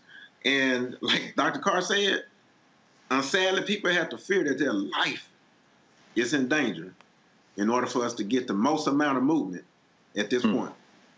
Can I add one more thing? Yep, Roland? go ahead. I just want to point out, too, that this was a state attorney general's report and pattern of practices investigation. This is why it's so important that when you go to the ballot box, you vote for all of your state elected officials. That's lieutenant governor, that's attorney general, secretary of state, and I'm not sure if they're elected in every state, the governor, mayor, city council, et cetera. The attorney general is the difference between a Daniel Cameron in Kentucky declining to press charges against the cops that murdered Breonna Taylor and didn't even present evidence of their crime to the grand jury about them shooting Breonna Taylor. They didn't even present evidence about her particular assault, death, execution. And Keith Ellison in Minnesota, who was the one who determined that charges would be brought against Derek Chauvin. And so it is so important.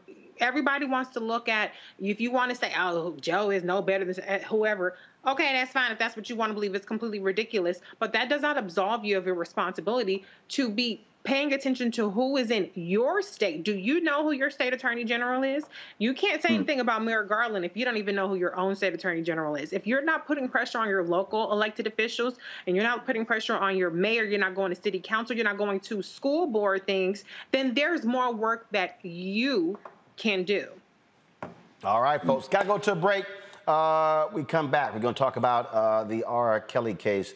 It is nearing its conclusion of the prosecution, arresting their side. We'll give you an update on all developments. But before we do that, these are folks who have given to us during the show: Nancy Jones, LaWanda Rivers, John Morris, Cheryl Houston, Daryl Lavelle, Ray Wilson, Ronald Pierce, also Jamal Graham, Latrell, Paulette Jackson, Reginald Stewart, Tawanda Mayo, Del Tarnez Hart, Johnny Major, Yvette Tingle, Linda Porter, Colette, Mike, Intron, Rollins, Cherie Bryant, Jay, Alonzo, Rashad Brooks, Sharon Brooks, Monica Gant, Charles Lucas, Vernetta White, Carlos Canones, Tanya Foster, Shirai Galliard, Fatima Morgan, Inga Jackson, Nicola Morris, Karen Pierce, Thomas Edwards. If you want to join our Bring the Funk fan club, folks, here's what we ask: $50 from each one of our folks, minimum $50, $4.19 a month, 13 cents a day. Can't do that? It's no problem. It's $25 fine, $25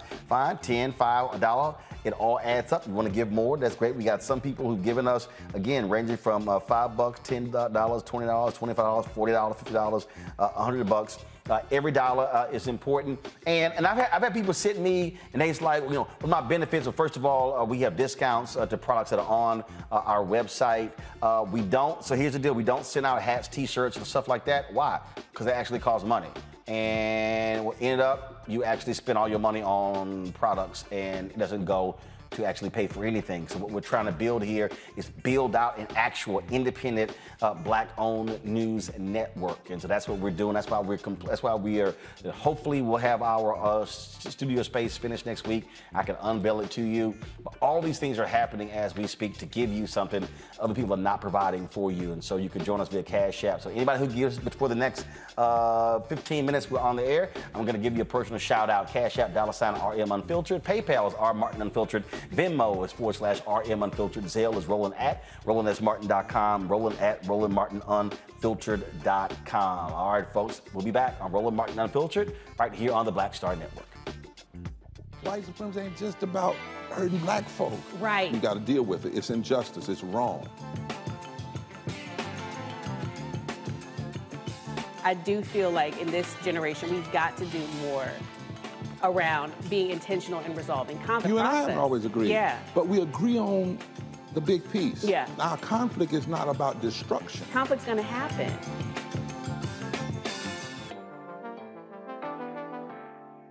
Before Till's murder, we saw struggle for civil rights as something grown-ups did. I feel that the generations before us have offered a lot of instruction.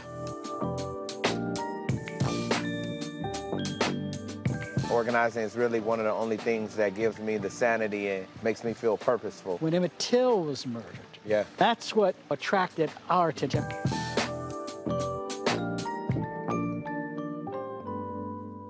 Hi, my name is LaToya Luckett. Yo, it's your man Deion Cole from Blackish, and you're watching Roland Martin Unfiltered. Stay woke.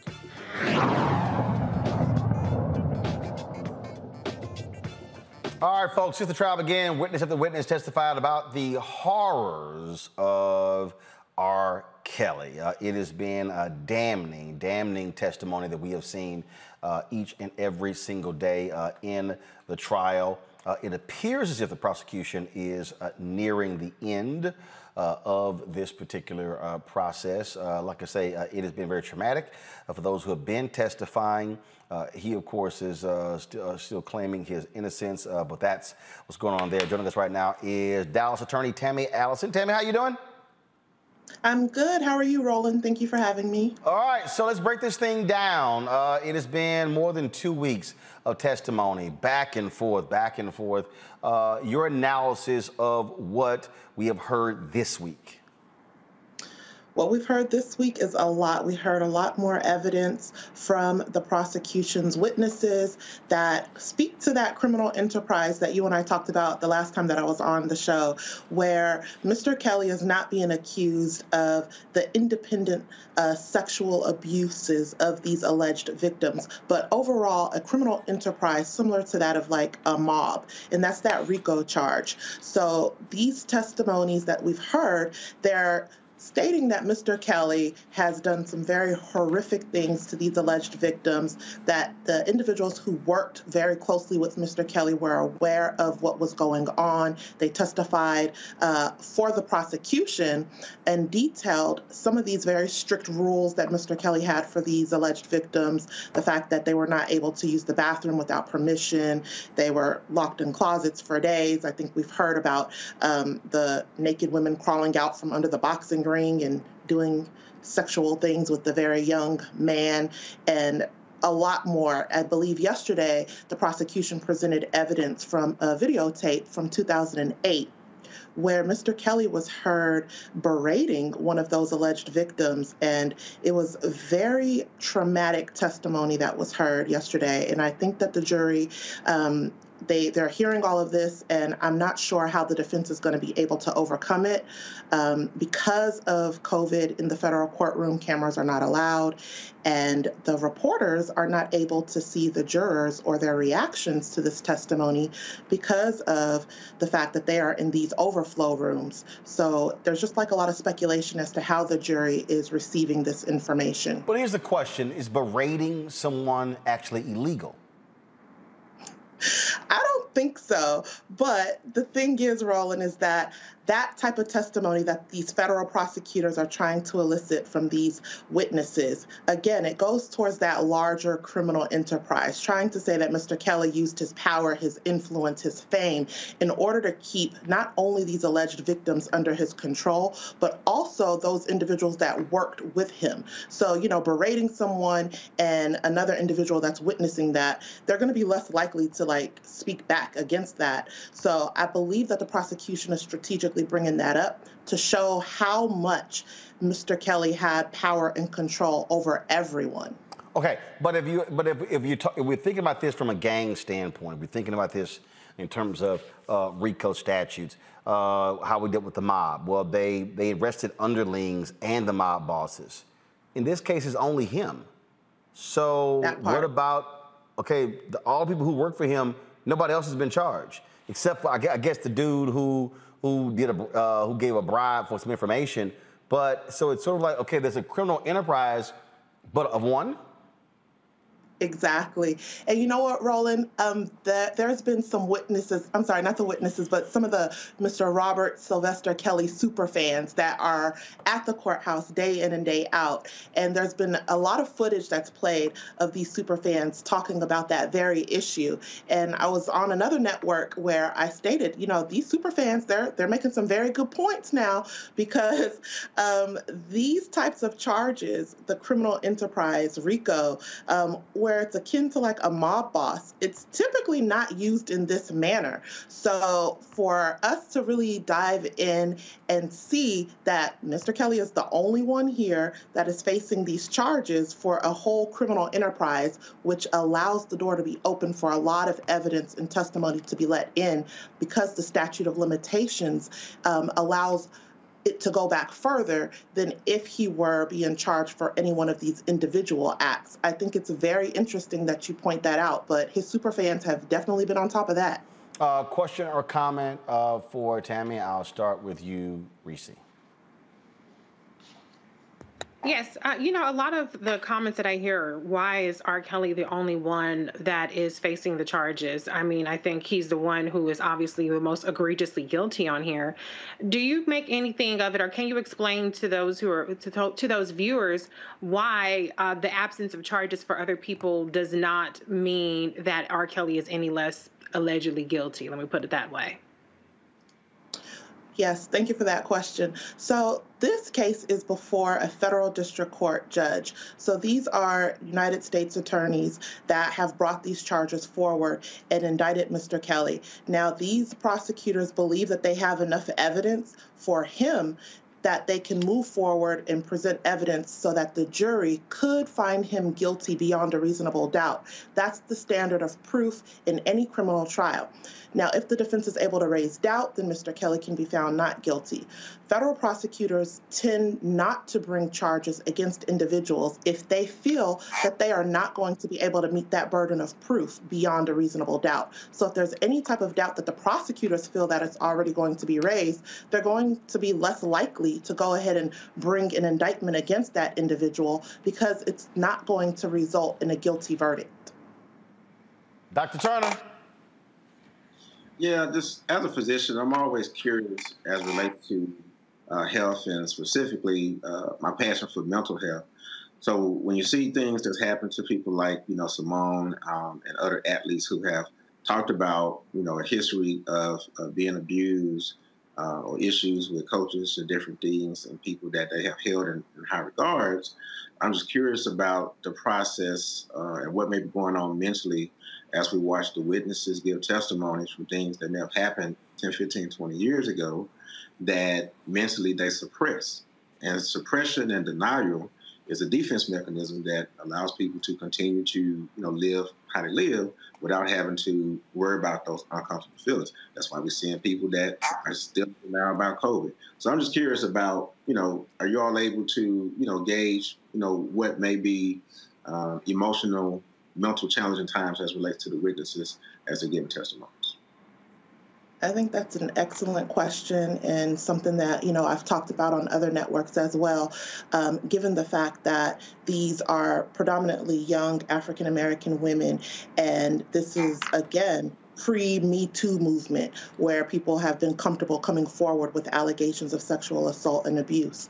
So given the fact that these alleged victims were minors at the time of these alleged incidents that Mr. Kelly allegedly has done, I think it is very important that we take into consideration not only the mental health status of each one of the individuals, but the timing. And was it okay back then to speak out against someone who has so much power, control, influence, money, and fame, and what that would do to not only that individual and their family? I always talk about myself because I'm an open book. I'm a survivor myself, and there is a lot of trauma that's affiliated with being a victim of abuse. So I think that the defense attorney, the way that he's cross-examining some of these witnesses, really trying to attack their character and to paint them out to be not credible witnesses to the jury. His main focus is trying to categorize these individuals as groupies.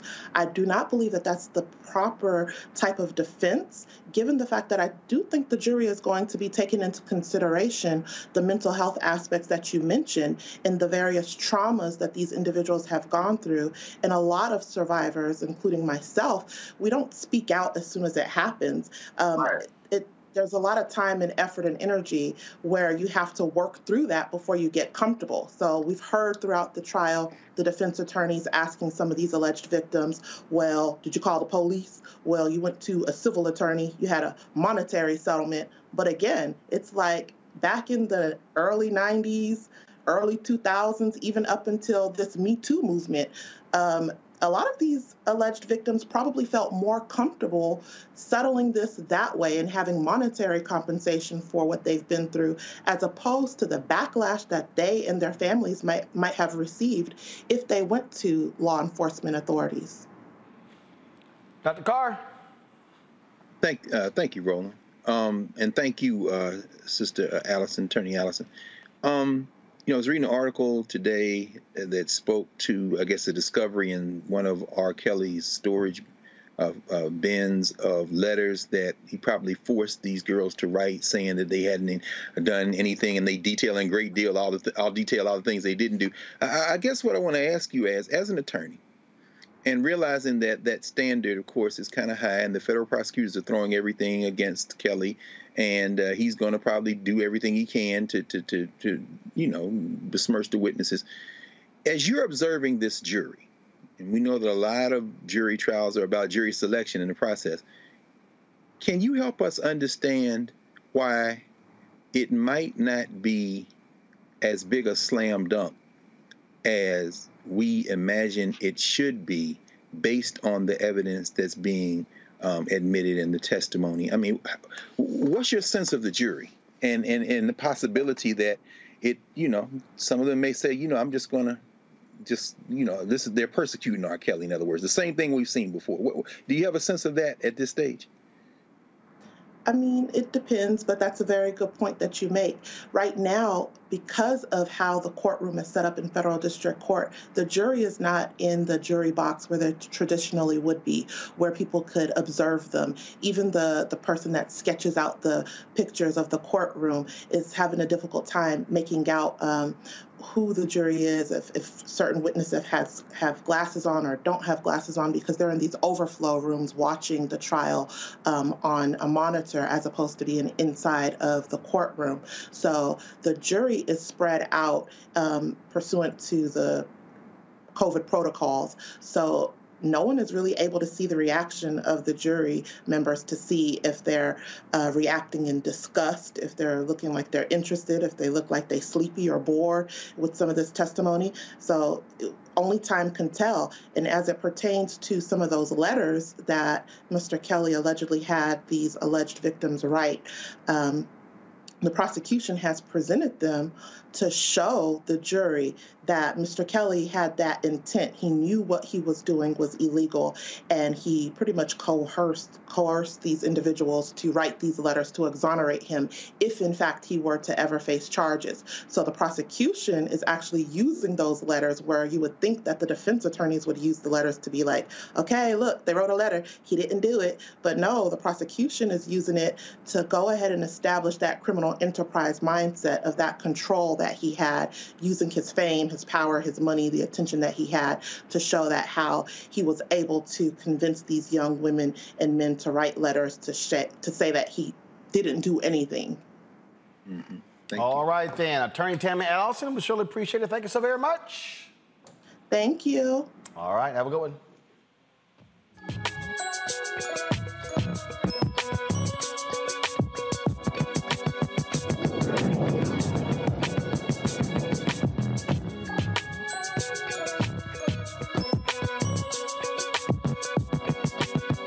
Numerous occasions on this show, we've talked about how HBCUs have been, frankly, cheated out of resources from the day they were actually started. Well, let's go to Tennessee, where Dr. Carr's alma mater, Tennessee State University, they need more than $420 million to address urgent deferred maintenance on the campus in the next 10 years. In a memo from the Tennessee Higher Education Committee, the campus mechanical, electrical, and utility systems require immediate upgrades in addition to several new academic and service buildings. $337 million of those dollars are for critical projects that demand improvements in the next 5 years. In April, it was reported that the state government may have withheld funding over 70 years, totaling more than $544 million to Tennessee State.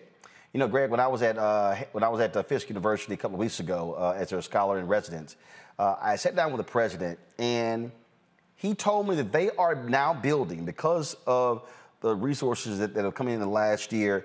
And let's also be clear, it was the death of George Floyd that spurred a lot of money that would be coming HBCU's way. On Fisk's campus, they are building their first new classroom building since the Eisenhower administration. They had not built a new classroom building on the campus of Fisk since Eisenhower was president of the United States. This report here about Fisk, and this is what people don't seem to understand when we talk about the problems at HBCUs. It's one thing when you talk about getting new students in, and sure, you're talking about dorms. But if you have most of the problems for many HBCUs, they are old facilities because they literally have not had the resources to retrofit new buildings or to tear down old buildings that don't function well in the 21st century and replace them with new buildings. The money hasn't been there. That's right, Roland, of course. And it's interesting you mentioned Fisk because, of course, we have private HBCUs and we have public HBCUs. And so the private HBCUs are in even more dire straits in many ways, many of them. The public HBCUs, and when you talked to the president of Alcorn the other week, I think it was very important to understand that Mississippi, as you've had Alvin Chambliss on, our brother Alvin Chambliss, who has talked about this for years. Most of our HBCUs are in southern states where the white legislatures and the white Nationalist Party have been starving them. And before that, when the white Nationalist Party was centered in the Democratic Party, they starved them for decades. Now, the irony is Tennessee State is a good case study. When I was an undergraduate there and student body president, and my brother followed me 2 years later as student body president, we took over buildings. My brother, they occupied the downtown campus of Tennessee State for over a week. And as a result, the governor of Tennessee, Ned Ray McWhirter, put in, a Democrat at the time, put in money in the federal and in the state legislature to get new buildings and new facilities. The Student Center was one of those buildings. But it doesn't make up for deferred maintenance because now they're saying Tennessee State needs a new Student Center. But the problem is this. The problem is that the new buildings, the new money, Jackson State has had new money. We see what happens is happening in Maryland now at Bowie State and at Coppin and Morgan, new buildings. One of the strategies to lessen the footprint of black students at HBCUs, as it was made in the stipulation of settlement back in the 1980s at Tennessee State, Geyer versus Alexander at the time, was that we need new buildings and a new physical plant to attract white students. So there are a lot of moving parts going on. At Tennessee State, they wanted to close Jefferson Street, make it a closed campus to attract white students because they wanted that not to be a black thoroughfare. As you know, Fisk, Meharry, Tennessee State, all within several blocks of each other. This is a delicate calculus because it's one thing to engage in deferred maintenance. It's another thing to tear down all the buildings and build new buildings in an attempt, in part, to create a new campus footprint and perhaps even a new campus image. I mean, I have mixed feelings about this. I really do, because all of our schools are owed the money, but you don't know what else is at stake. And so, I mean, it's something I have to really think through. Let's get the money, but I don't know if I'm for tearing down all the damn buildings. But the issue we talk about tearing down buildings, because, and look, when my old high school was torn down, the reality is it was filled with asbestos. They could, I mean, you're trying to put in fiber optic lines, trying to retrofit buildings for new technology simply isn't doable. And we talk about what has been happening here, Dr. Turner. I look at the Ayers versus Fordyce case. Alvin Chambliss fought that. Got $500 million for the HBCUs there in your state of Mississippi. And what we've seen again where these states have been withholding the resources. The reality is this. Students aren't just choosing schools for the name. Facilities matter.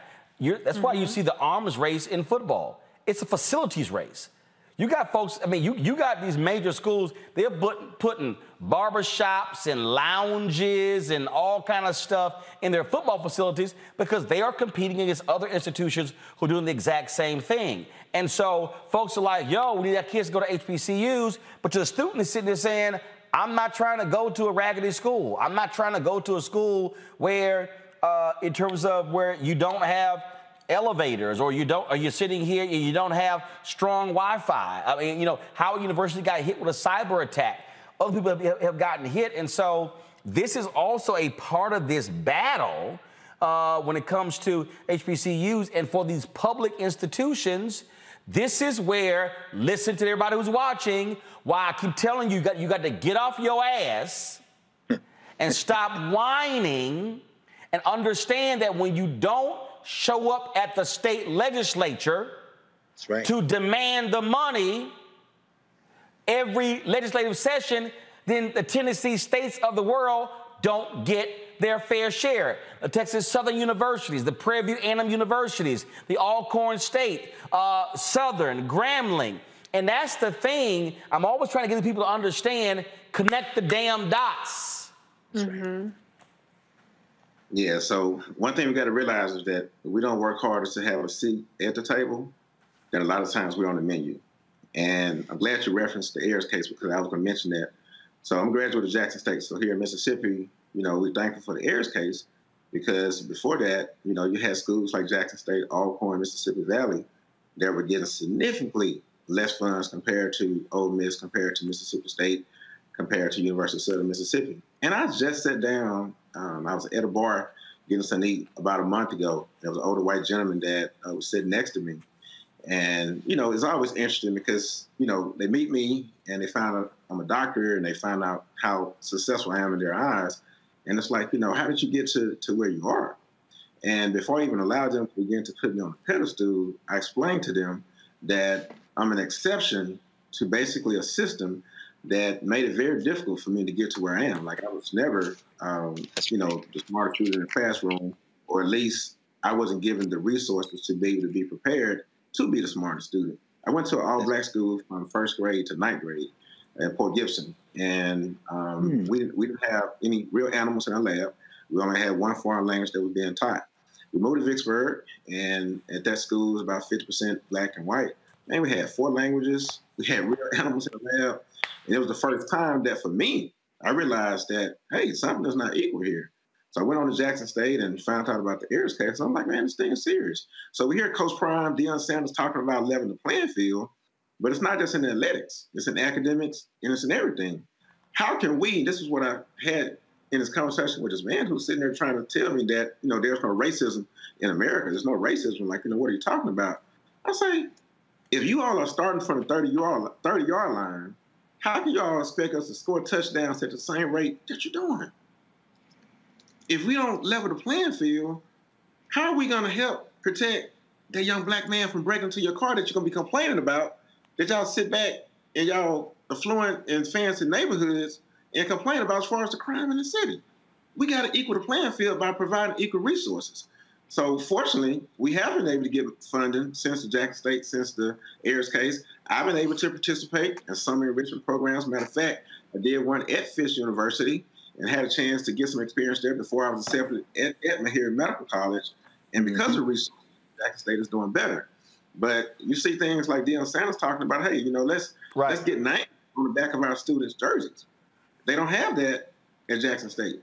Those little things matter as relates to being marketable. Another thing I want to mention, because it is multifactorial, as alumni, we have to make sure that we're giving back as well. Yep. Because when it comes to HBCUs, I think only about 5 to 7% give back at the public universities and about 10% at the private.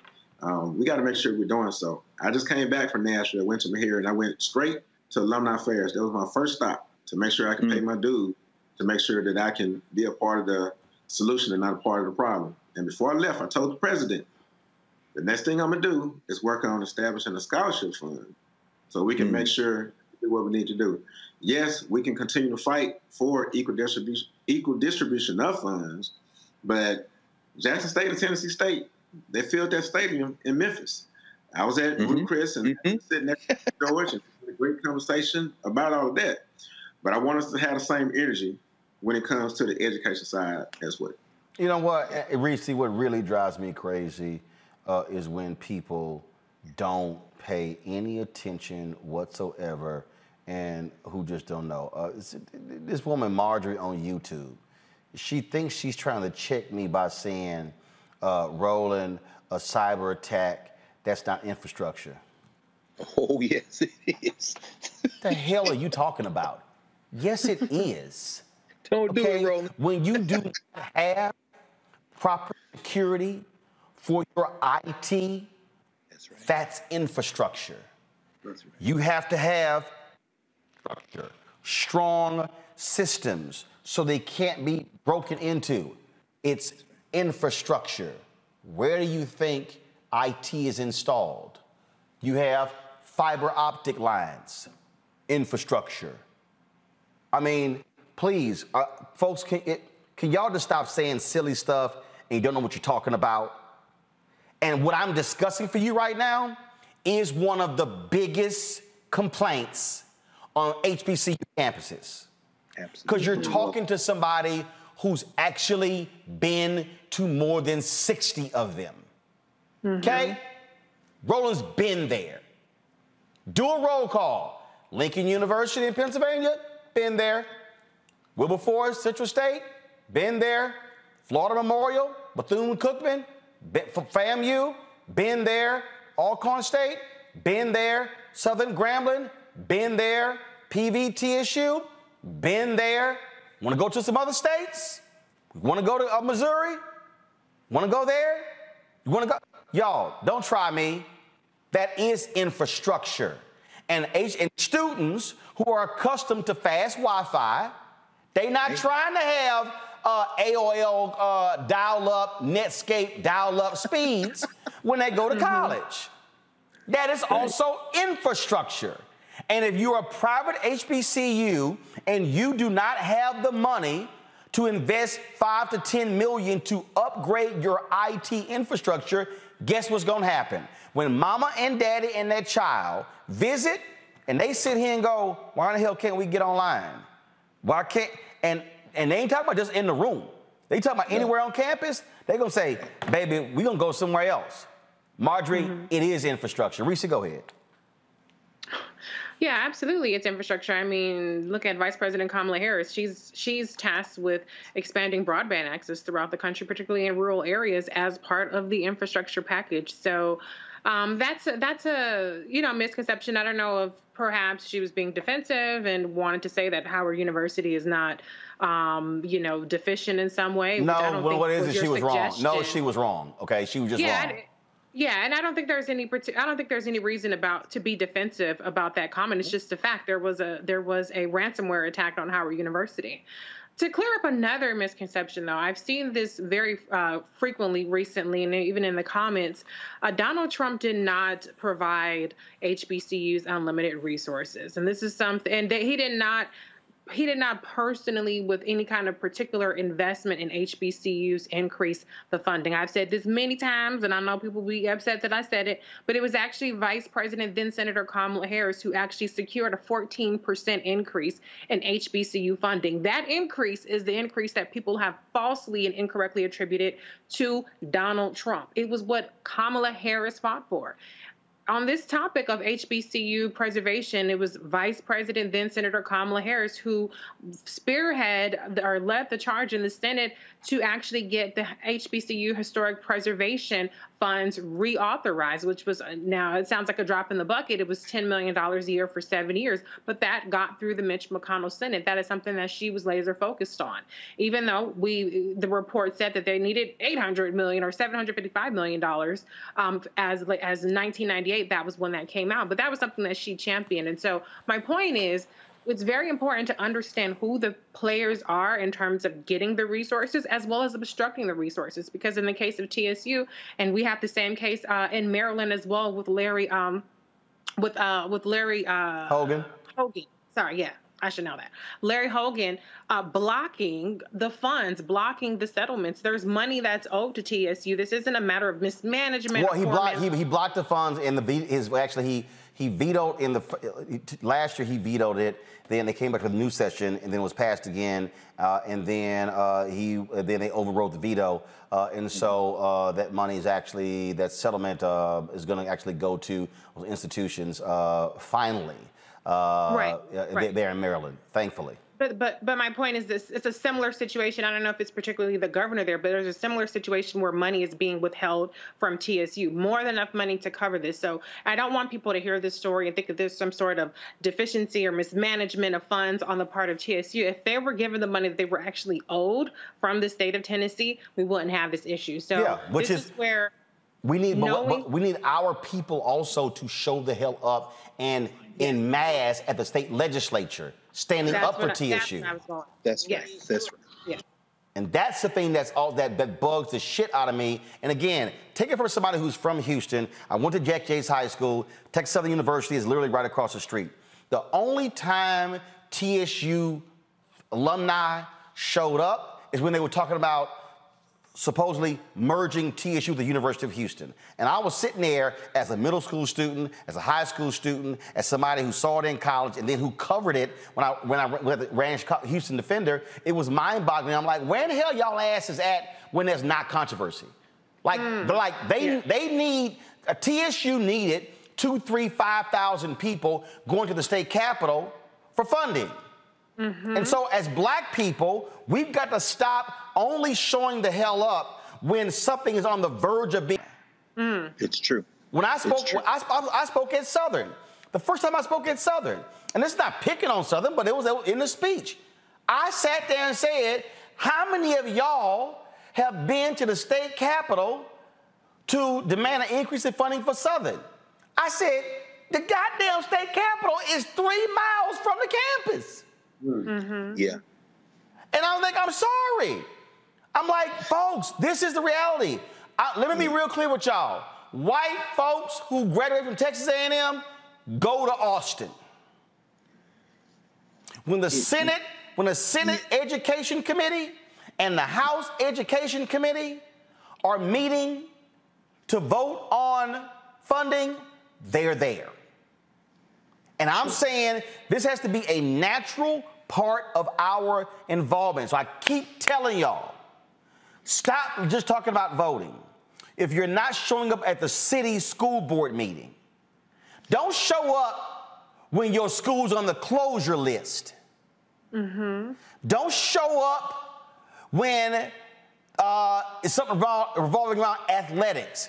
You've got to be present and accounted for. And if any black folks in Tennessee right now should be mobilizing like y'all were when they had that voter bill, y'all should be mobilizing, saying, where the money for Tennessee State?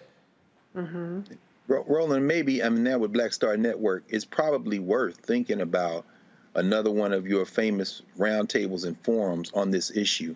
I think in many ways the HBCU conversation really has to address the fact that in the post-desegregation era, HBCUs have really seen an erosion of a full understanding and fighting for our purposes.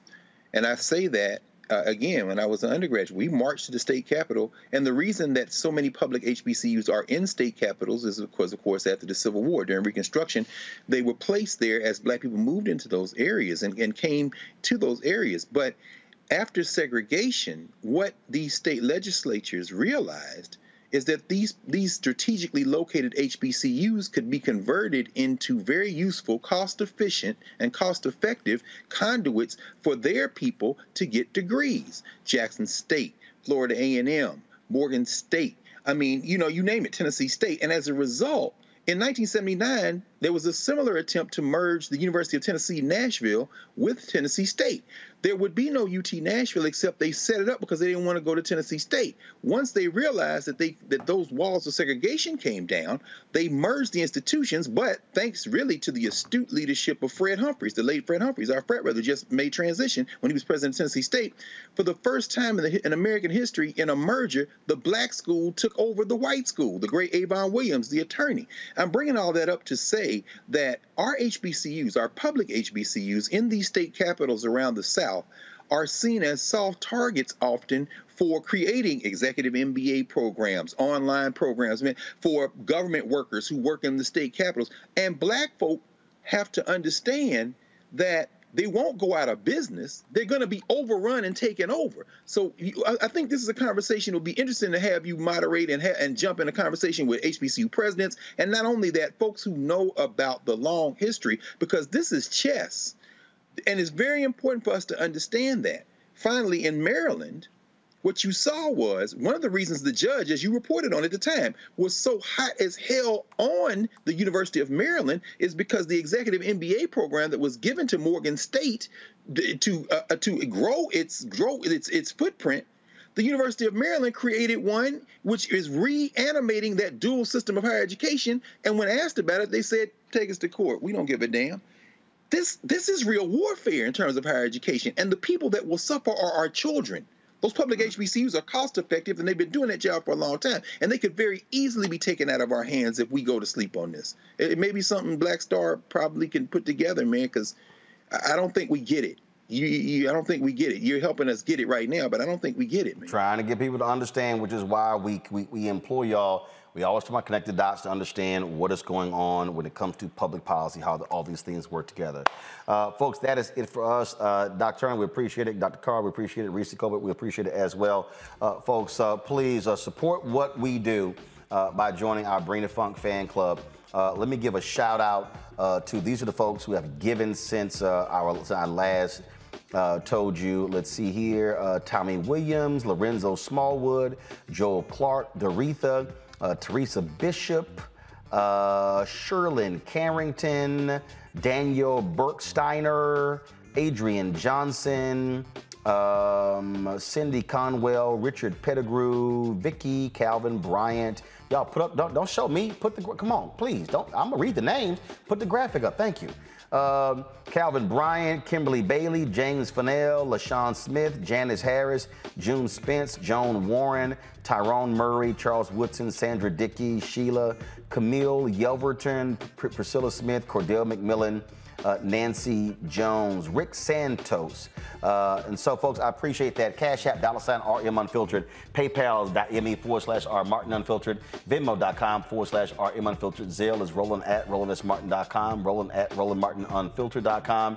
And don't forget, we want you to download the Black Star Network app if you want to watch the show. A lot of you want to right there on your phone. You don't want to watch it on YouTube. You can watch the Black Star Network. Just download the app. iPhone, Android phone, of course, Apple TV, Android TV, Roku, Fire Stick, Fire TV, Xbox, and Smart TV as well. We surpassed 10,000. We're at 10,721 total downloads. And so our next goal, our next milestone is 20,000 downloads.